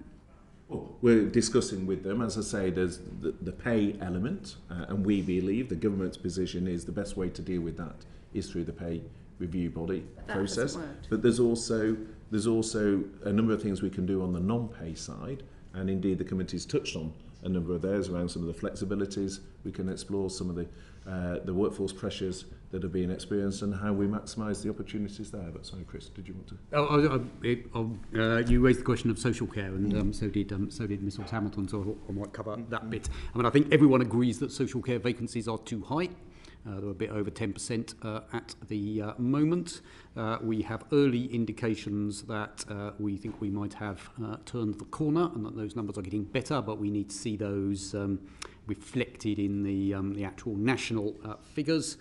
We are doing 6 things. Overseas recruitment, which we've already mentioned, which is actually going rather well. Obviously, the new investment, the vast majority of that money in social care gets spent on staff, it being a person business. We're working with both DWP and DFE on recruiting into social care. We run our own recruitment campaigns. I think the last one started on Boxing Day. I'm sure you've seen the adverts.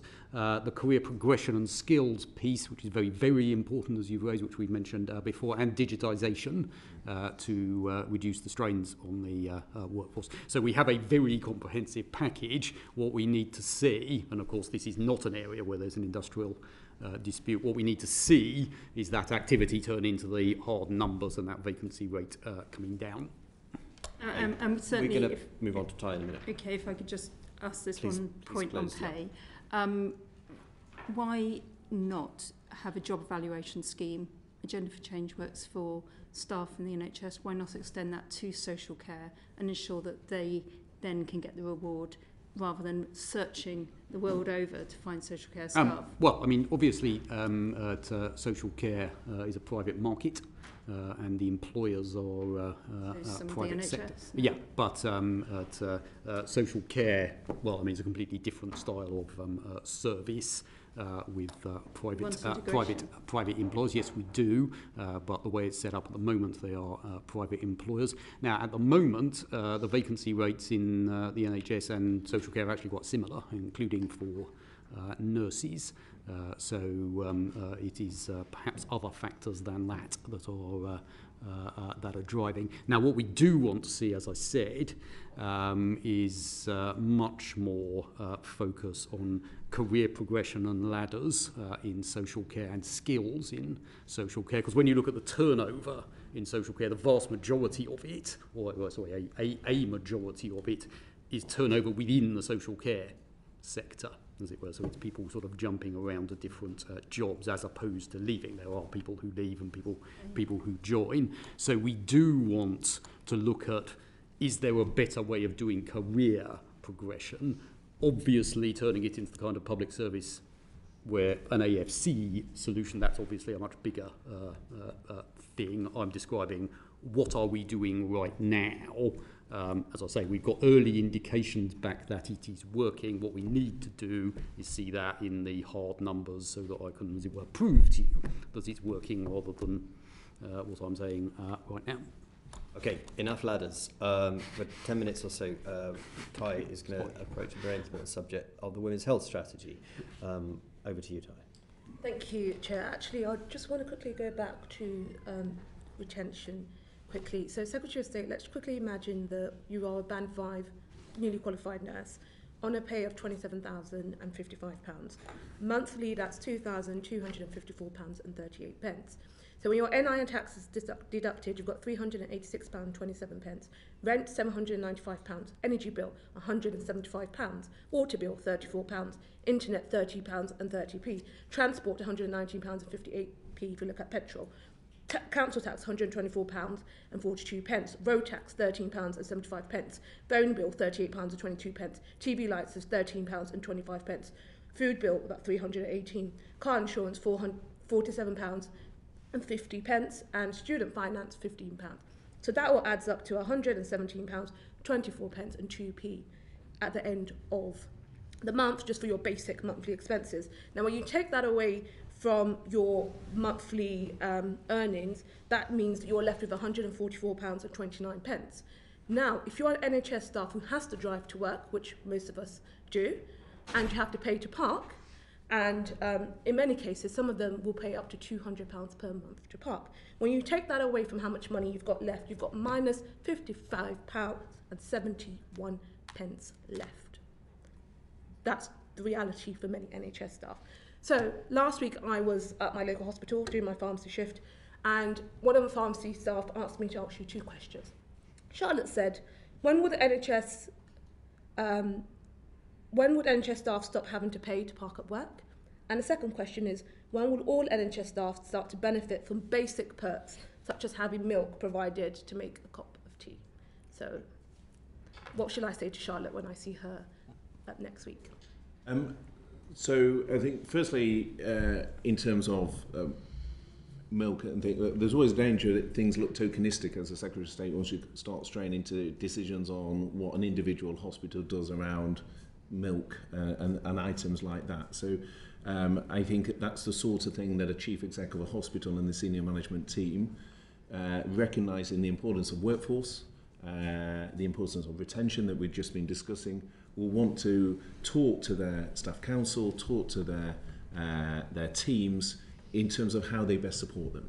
And it feels that where there are cost-effective things that can be done very constructively for staff, then those are the sort of things I would have thought an executive team would be looking at, rather than me nationally sort of dictating. On the issue of parking. On parking, I think you raise a very important point in terms of, certainly on staff surveys, quite often the issue of car parking comes up.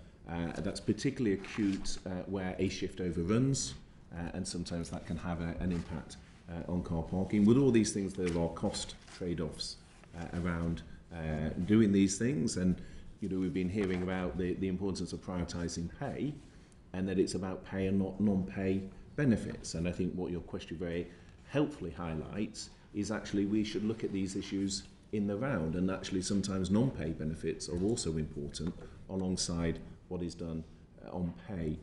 In terms of your wider example around the fiscal pressure, at 27... That's fine, Secretary of State. I'm just aware of time, and I know that the committee chair will have to move on to other people.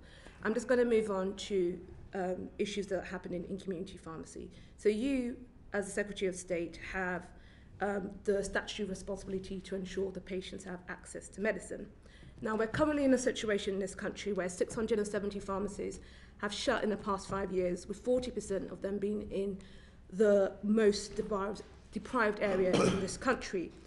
Do you think currently you are meeting that statutory responsibility to ensure that patients across the country have access to medicines fairly?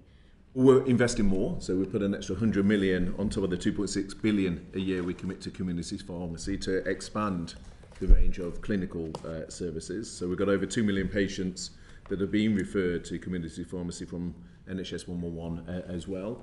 And one of the issues I'm very keen on is to explore what more we can do in pharmacy, not least given the pressures on GPs and the opportunity to look at what it is currently people go to GPs for, where potentially there is scope to do more at the pharmacy. And we're already doing that if you look at things like... And I will be coming on to that. So Lloyd Pharmacy announced a couple of days ago that they're going to shut 200 pharmacies in this country. Now, just looking at the pattern of pharmacies shutting, it means it's, for many pharmacists, we're starting to get this feeling that the government's policy seems to be driving community pharmacies to collapse. Now, I just want to know, is the government's notion that there's too many pharmacies in the country and they do need to shut?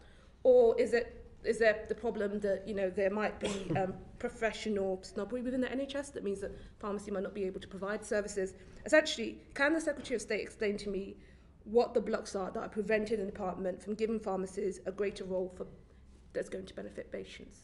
Well, I don't know whether you sort of mentioned whether it's snobbery within the NHS. I think sometimes change is difficult, and what I think share your desire to do is to deliver change so that pharmacies do more, and the direction of travel on that. If I look at blood pressure, for example, we've got over 8,000 pharmacies now providing blood pressure checks. If I look at oral contraception, then that is a service that we're going to so good to hear, and I'm glad you're mentioning all these services that have been part of the PGD. But currently in the country, we've got a situation where in Wales and Scotland, pharmacies first exist. The PSNC, which is the Pharmaceutical Services Negotiating Committee, submitted to you last year a pharmacy first model for this country to make it more beneficial for patients, to make it more cost effective for patients. We still haven't heard anything, and it's been a year since then. If you really are trying to really utilise community pharmacy, why is it taking you a year for a decision to be made? Well, I've only been appointed less than 12 weeks. That's true, that's true. So perhaps you forgive me when we sort of talk about what was happening a year ago, where I think actually there's strong agreement between us, which is that there's a significant role for pharmacies to do more. We need to look at the financing of that, but there's, I think, a clear trajectory in terms of additional services that can be delivered by pharmacy. I think pharmacy offers opportunity in terms of ease of access, and therefore different routes for patients. I'm very keen, and one of the work streams we've already got underway in the department is to look at how we repurpose the NHS app, because that had 31 million people that downloaded it. It is largely downloaded so people could get their COVID pass, and often now is sat being underused on phones.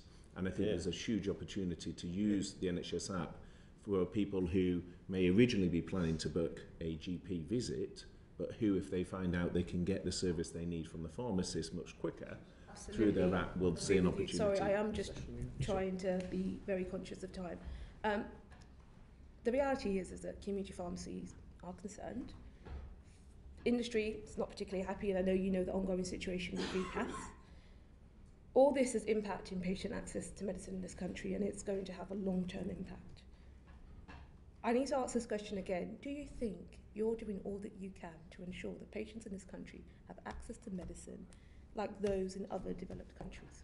Well, yes, in that there's a huge focus through our Office for Life Science, and Professor Chappell is very closely engaged and sort of leads the department on our work on this around the £2.5 billion that, notwithstanding all the other economic pressures we face, there's £2.5 billion going in, 1.5 billion through UKRI and 1.2 billion through NIHR. There's a huge amount about how we bring forward our life science work in terms of delivery of medicines and other innovation into the NHS more swiftly. We have the opportunity through the scale of the NHS to negotiate effectively in terms of price. There's a separate debate we can get into it, the VPAS around the life science industry, but there's no question around our intent within government in terms of the prioritisation of the life science industry. I was at a breakfast with the Chancellor just last week with leaders of the life science industry. The Minister for State has regular engagement. I know Professor Chappell does a huge amount of her time, which is exactly on these sort of medicines. Thank you, Secretary of State, and that's really good to hear. The last thing that I'd probably say around that issue is the fact that obviously you are aware that 2 major pharmaceutical companies have left VPAS, and that's something that's never happened before, and they are genuine concerns about what that would mean in the future. I just want to ask one last question, because I can see the chair looking at me, about women's health strategy. Yes, please do. As a woman, it is an area which I'm passionate about. Now, I was looking at the major strategy, the major condition strategy, and it was very obvious to me that gynecological conditions were omitted from the government's major condition strategy. Now, this is despite the fact that pretty much, all women experience menopause, and 1 in 10 women are living with endometriosis. Now, I have a constituent, Rachel, who, despite only being 33 years old, needs to apply for a blue badge because she can't walk from her car to the to the supermarket because she has endometriosis. So I'm just trying to understand why gynecological conditions was not included within the government's major condition strategy.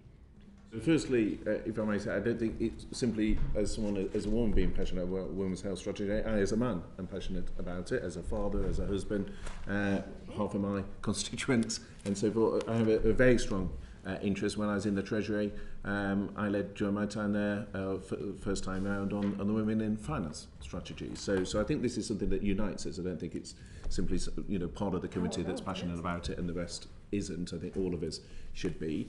And that's why we set out the women's health strategy in the summer. I think if I look at other key objectives for government in terms of, for example, cutting the electives waiting time, then actually the interaction with the women's health strategy is core to that, because some of the concentrations in terms of backlogs overlap with some of the priorities within the women's health strategy. When I went to Homerton, for example, one of the things that was interesting there was actually moving some of the procedures as part of the women's health strategy through their development of a one-stop shop or one hub approach.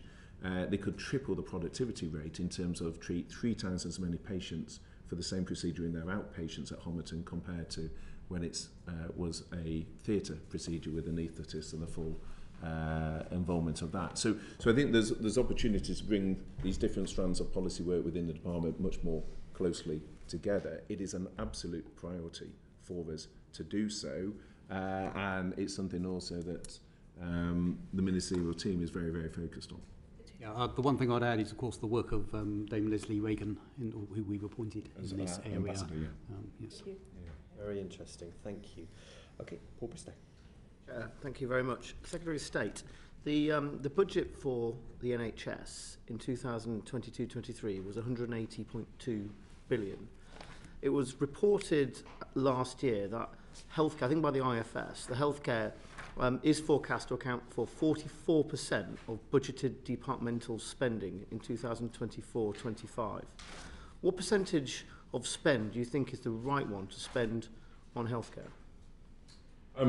Well, as Secretary of State for Health, part of my job is to make the case for increased health spending, but obviously one of my former roles was Chief Secretary, where I'd probably look more at this issue in the round. I think it's rather than so firstly, in terms of that figure, which I've used myself in the past, we need to disaggregate AMI spend from day-to-day department spend. Yeah, I understand that.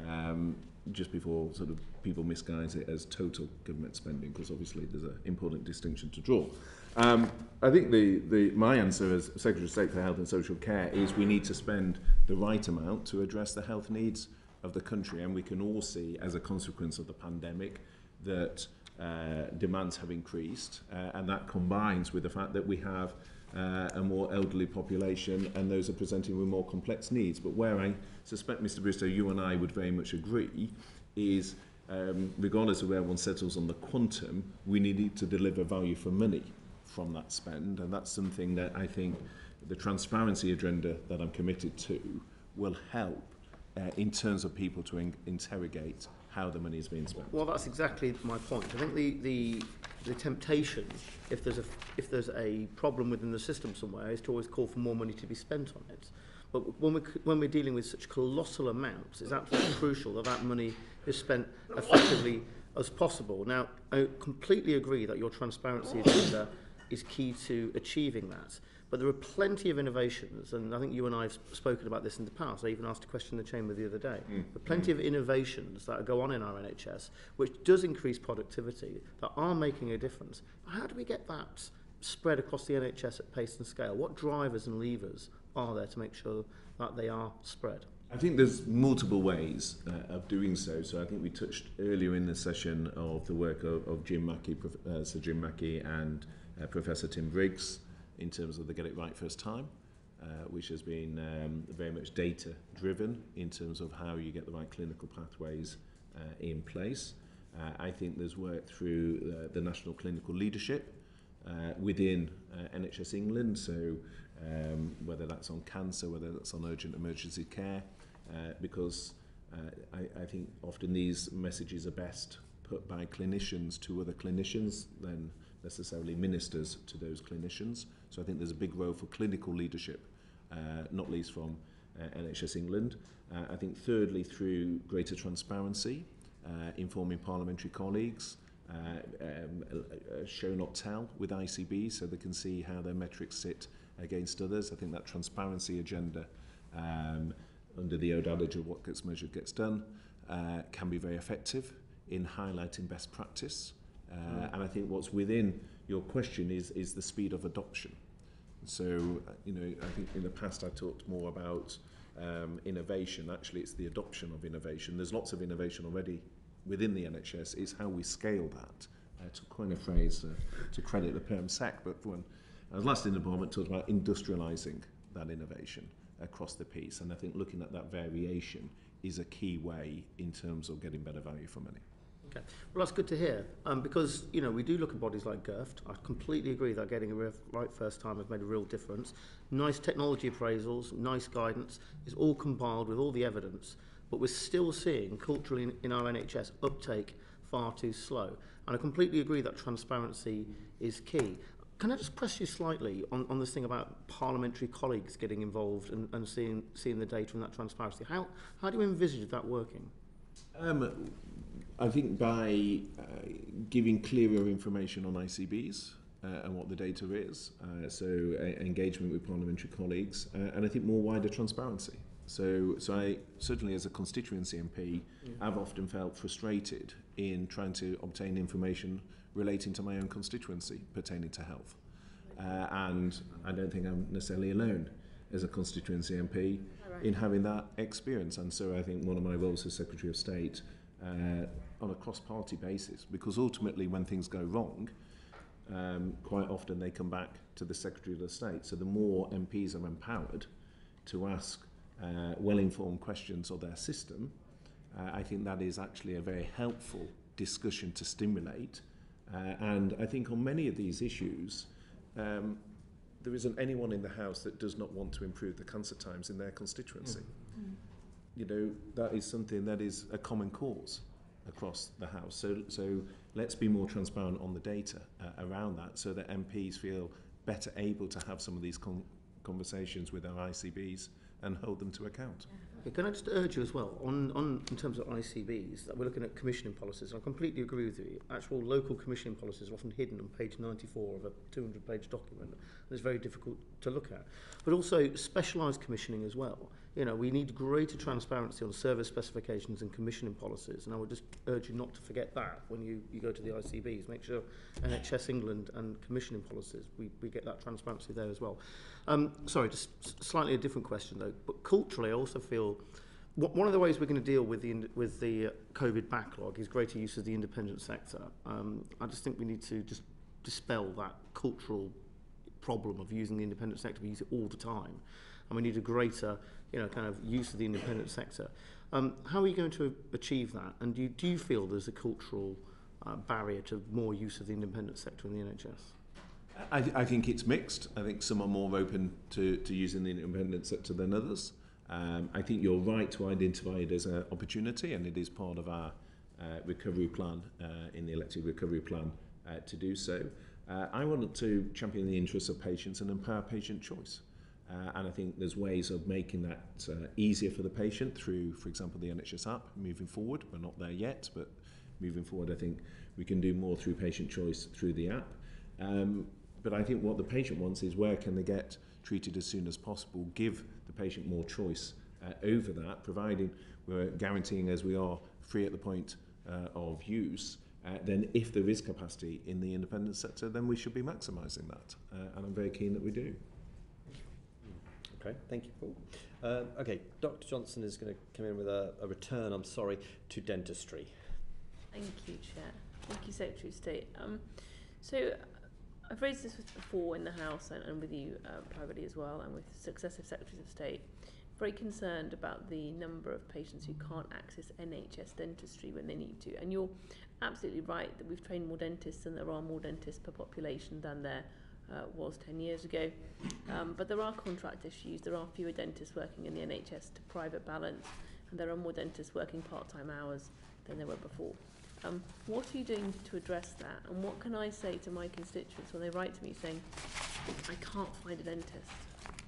Well, as you and I have chatted about this on a number of occasions, so there's some things that we have done already. So we've got more bans for units of dental activity, the introduction of minimum value for a unit of dental activity at £23, which was to help sustain practices where the 2006 reforms meant they were receiving very low payments for the same work. We're allowing dentists to operate 110% of their contracted UDA, so that those that are able to take on more activity can do so. We're supporting dental practitioners to operate at the top of their licence, and we're requiring dentists to keep their availability for NHS patients up to date on the NHS website. But I recognise, Dr. Johnson, you and I discussed this, in terms of those are not the end, they're very much the start of proceedings, and there's much more that we need to do. Some of that we've touched already in terms of the international recruitment side. I think we need to make it easier to have overseas dentist practice in the UK, and we also need to look at some of the innovations that are possible, and things like the Centre for Dental Development in Ipswich. I think are opportunities in terms of things we can support. So there's a significant amount of work going on within the department on dentistry. I think the Perm Set would say it's an area that receives much more ministerial focus today than perhaps might have been the case in the past, and I think that reflects the fact that across the House, I think there's much more parliamentary interest in dentistry than perhaps was the case in the past. So it is something we're very actively working on. Some steps have been taken, but we recognise there's a lot more to do. Thank you. I'd like a Centre of Dental Development in Sleaford, as you're well aware. And I'm also curious about why you only let people work to 110% of their contract. If they can do more, why not let them get on with it? But my other specific question about dentistry is about military personnel and their families. So we know we have the Armed Forces Covenant enshrined in law and our commitment to our service personnel and their families. And we know that we should be ensuring that those who are military service and their families do not have a detrimental access to public services as a result. And yet, having a number of RF bases in my constituency means I do see that populations are moving around. And though the service personnel themselves are covered by the military dentists. Their families are not, which means that as these families move around, their children in particular and their spouses are not able to access NHS dental services, because by the time they get to the end of a waiting list, they're moved again. They have to get a dentist and then they're moved again to somewhere else around the country they can't travel quite so far to get to. So what work are you doing with the MOD to ensure that we as a government who are so committed to the Armed Forces Covenant achieve it for these families in dentistry? I think you raise a very good point, and I'm seeing the Veterans Minister as it happens tomorrow, so I will ensure that these points are shared with him. The area I've been discussing more with him has been in the context of mental health, so the work we've been doing around Up Courage, which I accept isn't on the dentistry side, but the significant work we've been doing there, where we've been increasing the funding from 70 million to 22.5 million from April, and we've seen 26,000 referrals in total. So I think that gives a direction of travel. I think you raise an important point, because we are, as a government, hugely committed to veterans and to the Covenant. That is a clear priority of the Prime Minister and the government as a whole. That's a very clear message he has given to me. That is work we've been doing, as I say, with Up Courage, with the Veterans Trauma Network, with the raising of the profile of veterans through the accreditation scheme with GPs, for example, and others. So there's work we have been doing. Let me pick up tomorrow with the Veterans Minister the specific points around dentistry, and I'm very happy to write to you on that. Thank you. That's very kind. Thank you very much. A couple other things, Secretary of State. The new hospitals programme. Delays to the business case approval. Obviously, cohorts 1 and 2 are either in flight or they have a programmed time scale, but there's uncertainty about the capital allocation, I think is an established fact. So therefore cohorts 3 and 4 trust, which I declare my interest, includes Hampshire Hospitals, which I have part of in my constituency. They've got pretty significant delays to their timelines, and obviously they're spending money on make, do, amend. And I hear this from colleagues across the House who speak to me as chair of this committee. What is the situation with the new hospitals programme? Well, there's probably no issue that is raised more frequently with me by parliamentary colleagues. I'm absolutely fully cited on the importance of it, and it's one that I very much share. Firstly, there's an interaction with the RAC hospitals. There's 2 of the 7 that are within the 4-day hospitals programme, but there's 5 that are not, and we need to look at how we address those within the wider estates plan. We are in the process of firming up the standardisation of the new hospitals, the Hospital 2.0 that Lord Markham has been doing a huge amount of work on. I am very struck by the fact that 9 of the last 10 hospitals that have been built in England were over time and over budget. And I do believe we need a fundamental shift away from bespoke local designs by local chief execs into a more standardised, modular, modern method of construction approach. And that is what Lord Markham, on my behalf, has been tasked with delivering. He's working at pace on that. That will then allow us the certainty in terms of cost in terms of our discussions with Treasury, linking it to the RAC discussion in order to then be able to move the programme forward. So I'm acutely aware of the widespread interest from parliamentary colleagues. We are working very intently in government with Treasury colleagues to move that forward, and I'm hoping to be able to update soon on that. I mean, would the budget be a reasonable time frame? It would. I fear I would be remiss with my permsec here in over-committing to a timescale on this. What I can reassure you, Chairman, is I absolutely hear that it's an extremely important issue for parliamentary colleagues and also to staff in those hospitals. And again, on a show not tell basis, the fact that I've been to Whips Cross, I've been to Hillingdon, I've been to Leeds, I've been to Watford, I've been to a number of these hospitals and seen firsthand the estate. They're all cohort 3 hospitals. I've been to the RACs like King's Lynn and so forth. So I'm very acutely aware of the issue and I'm very actively discussing that with Treasury. Although the Permanent Secretary will remember from my time in the department, over-promising on commitments is a hell of a way to get things happening sometimes. But I'm going to bring Rachel Maskell in a minute on prevention. I just wanted to ask, one other thing. On the workforce plan, obviously this committee successfully argued for there to be an independent assessment of that. Do you have a individual earmarked for that? I don't have an individual to name today, Okay. but I recognise there was an agreement, not least your predecessor as chair, was keen on independent verification, and that is something the government has accepted. Okay, and then just sort of introduce the subject of prevention. You'll be aware this committee has launched a major inquiry on prevention. We've produced a request for ideas, which closes in a week's time. We've had a big response already. I know you're a big supporter of that work, as is the PermSec, so we've spoken about it. Is it sustainable? I mean, I'm just reading an article in Bloomberg last week, which was titled "Britain's Black Hole is Devouring the Whole Country." Britain's NHS black hole is devouring the whole country. Is it sustainable to see health spending growing faster than our GDP, while demand, and you talked about demand earlier, you talked about demand in the ambulance service, 100 times the number of people in the acute setting with flu, demand just keeps rising. Is that sustainable? And do you appreciate that prevention has to be something that we're serious about if the NHS is to be sustainable? I'm hugely focused on prevention. So notwithstanding the immediate challenges that we've seen in our A&E departments and that we see elsewhere in the healthcare system, something both with Chris and Lucy, but also with the Chief Medical Officer as well. It is something that we've taken a very conscious decision in the department to ring-fence time for, notwithstanding the other pressures that there are. Will you work with us? I mean, you mentioned the Chief Medical Officer, who's obviously, talking about air quality and its impact on heart disease, cardiovascular disease. There's now some emerging evidence around air quality and cancer. We want to look at poor housing as a determinant of poor health.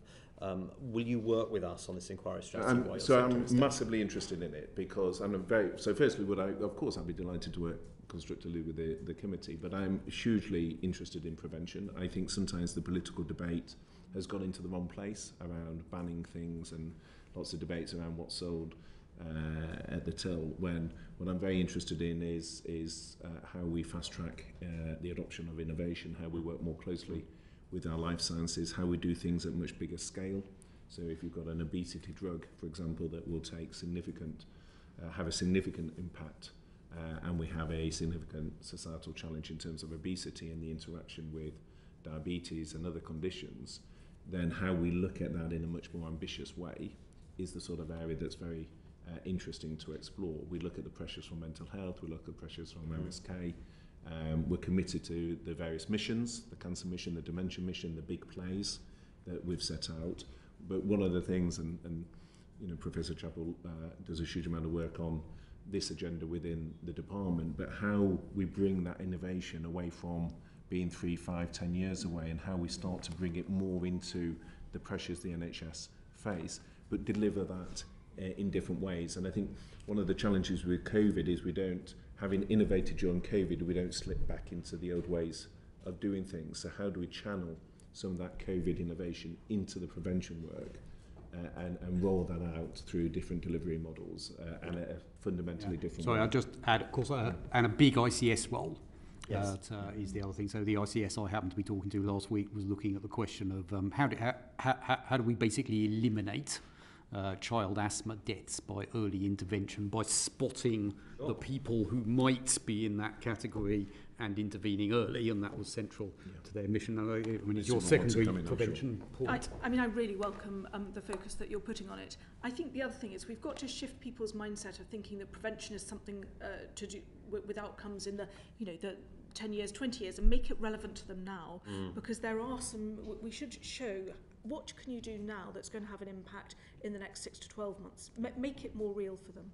I think the other thing that I really am sure you're going to see is a focus on health inequalities. So if we put our prevention agenda and say we create it for those where the disparities are greatest, where variation is high, then we're going to have a prevention service that works. Yep. And the third thing is what you said about other government departments. There's lots that we can do in the Department of Health and Social Care, but we need to get other government departments on board with this and to make it, to think about it as co-benefits. Yes, you'll have benefits in health, But there are also, for example, benefits, and whether it's in transport or education or so many government departments. I think this is the time to grasp it. That's great. Okay, so our closer, we're going to return to Rachel And I know I'm not allowed to ask a question because that's how these things work. But of course, on the prevention side, so I think there's a huge amount more that could be done on social prescribing.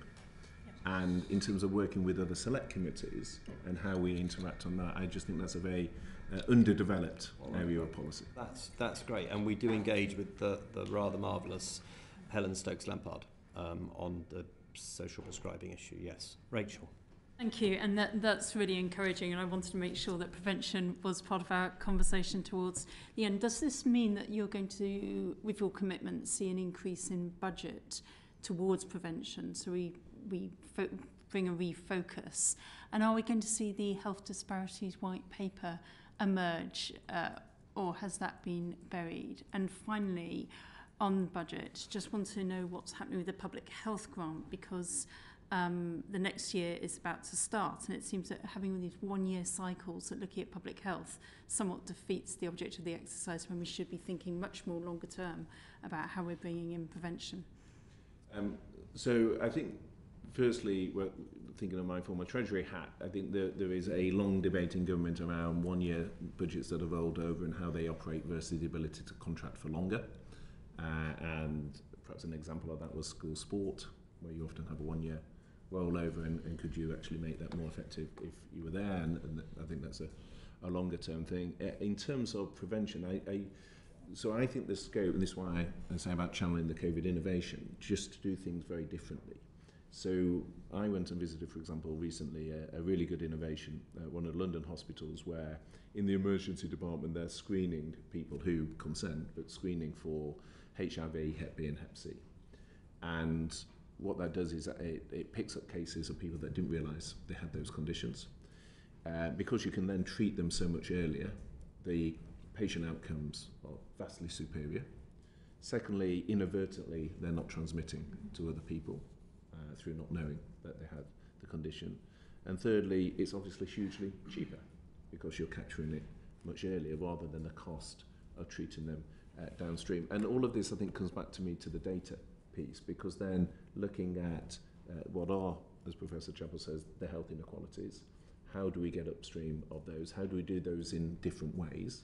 So it might be the case you don't need all the screening to be done in the individual trust. You could look at having a national centre and have a different delivery model. So I think we've got to be open to delivering in different ways. But what I want to reassure you on is the commitment, certainly of the PermSec, the CSA, the CMO, the senior team within the Department of Health. We are hugely cited on the importance of prevention, and I think that speaks to the longer term sustainability in terms of health. So will we get the white paper? Well, again, there's an obsession in politics around producing paper. What I'm interested in is getting on and delivering with things, and that's what I'm particularly focused on. Yeah, I mean, I was going to add, I mean, if the Chief Medical Officer were here, he would also talk about getting all the basic things right, particularly vaccination. Yeah.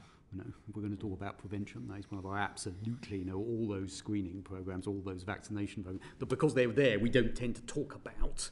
But actually, those are, Lucy will correct me, absolute bedrocks of prevention system. But I think we need to see prevention as everybody's business, and we just need to normalise it so that you might be going to your community pharmacist and we look at opportunities so that it's just woven through what we do. And particularly with the issue of secondary prevention now, we need to make sure that we see it as every healthcare professional's business and normal for a patient or public member of the public to be asked about the wider things that they can do here and now. So not something special that you go and do in a special place. We can deliver it in many different ways. That's why we've got the lung cancer vans going to supermarket car parks and just bringing it to where the people are.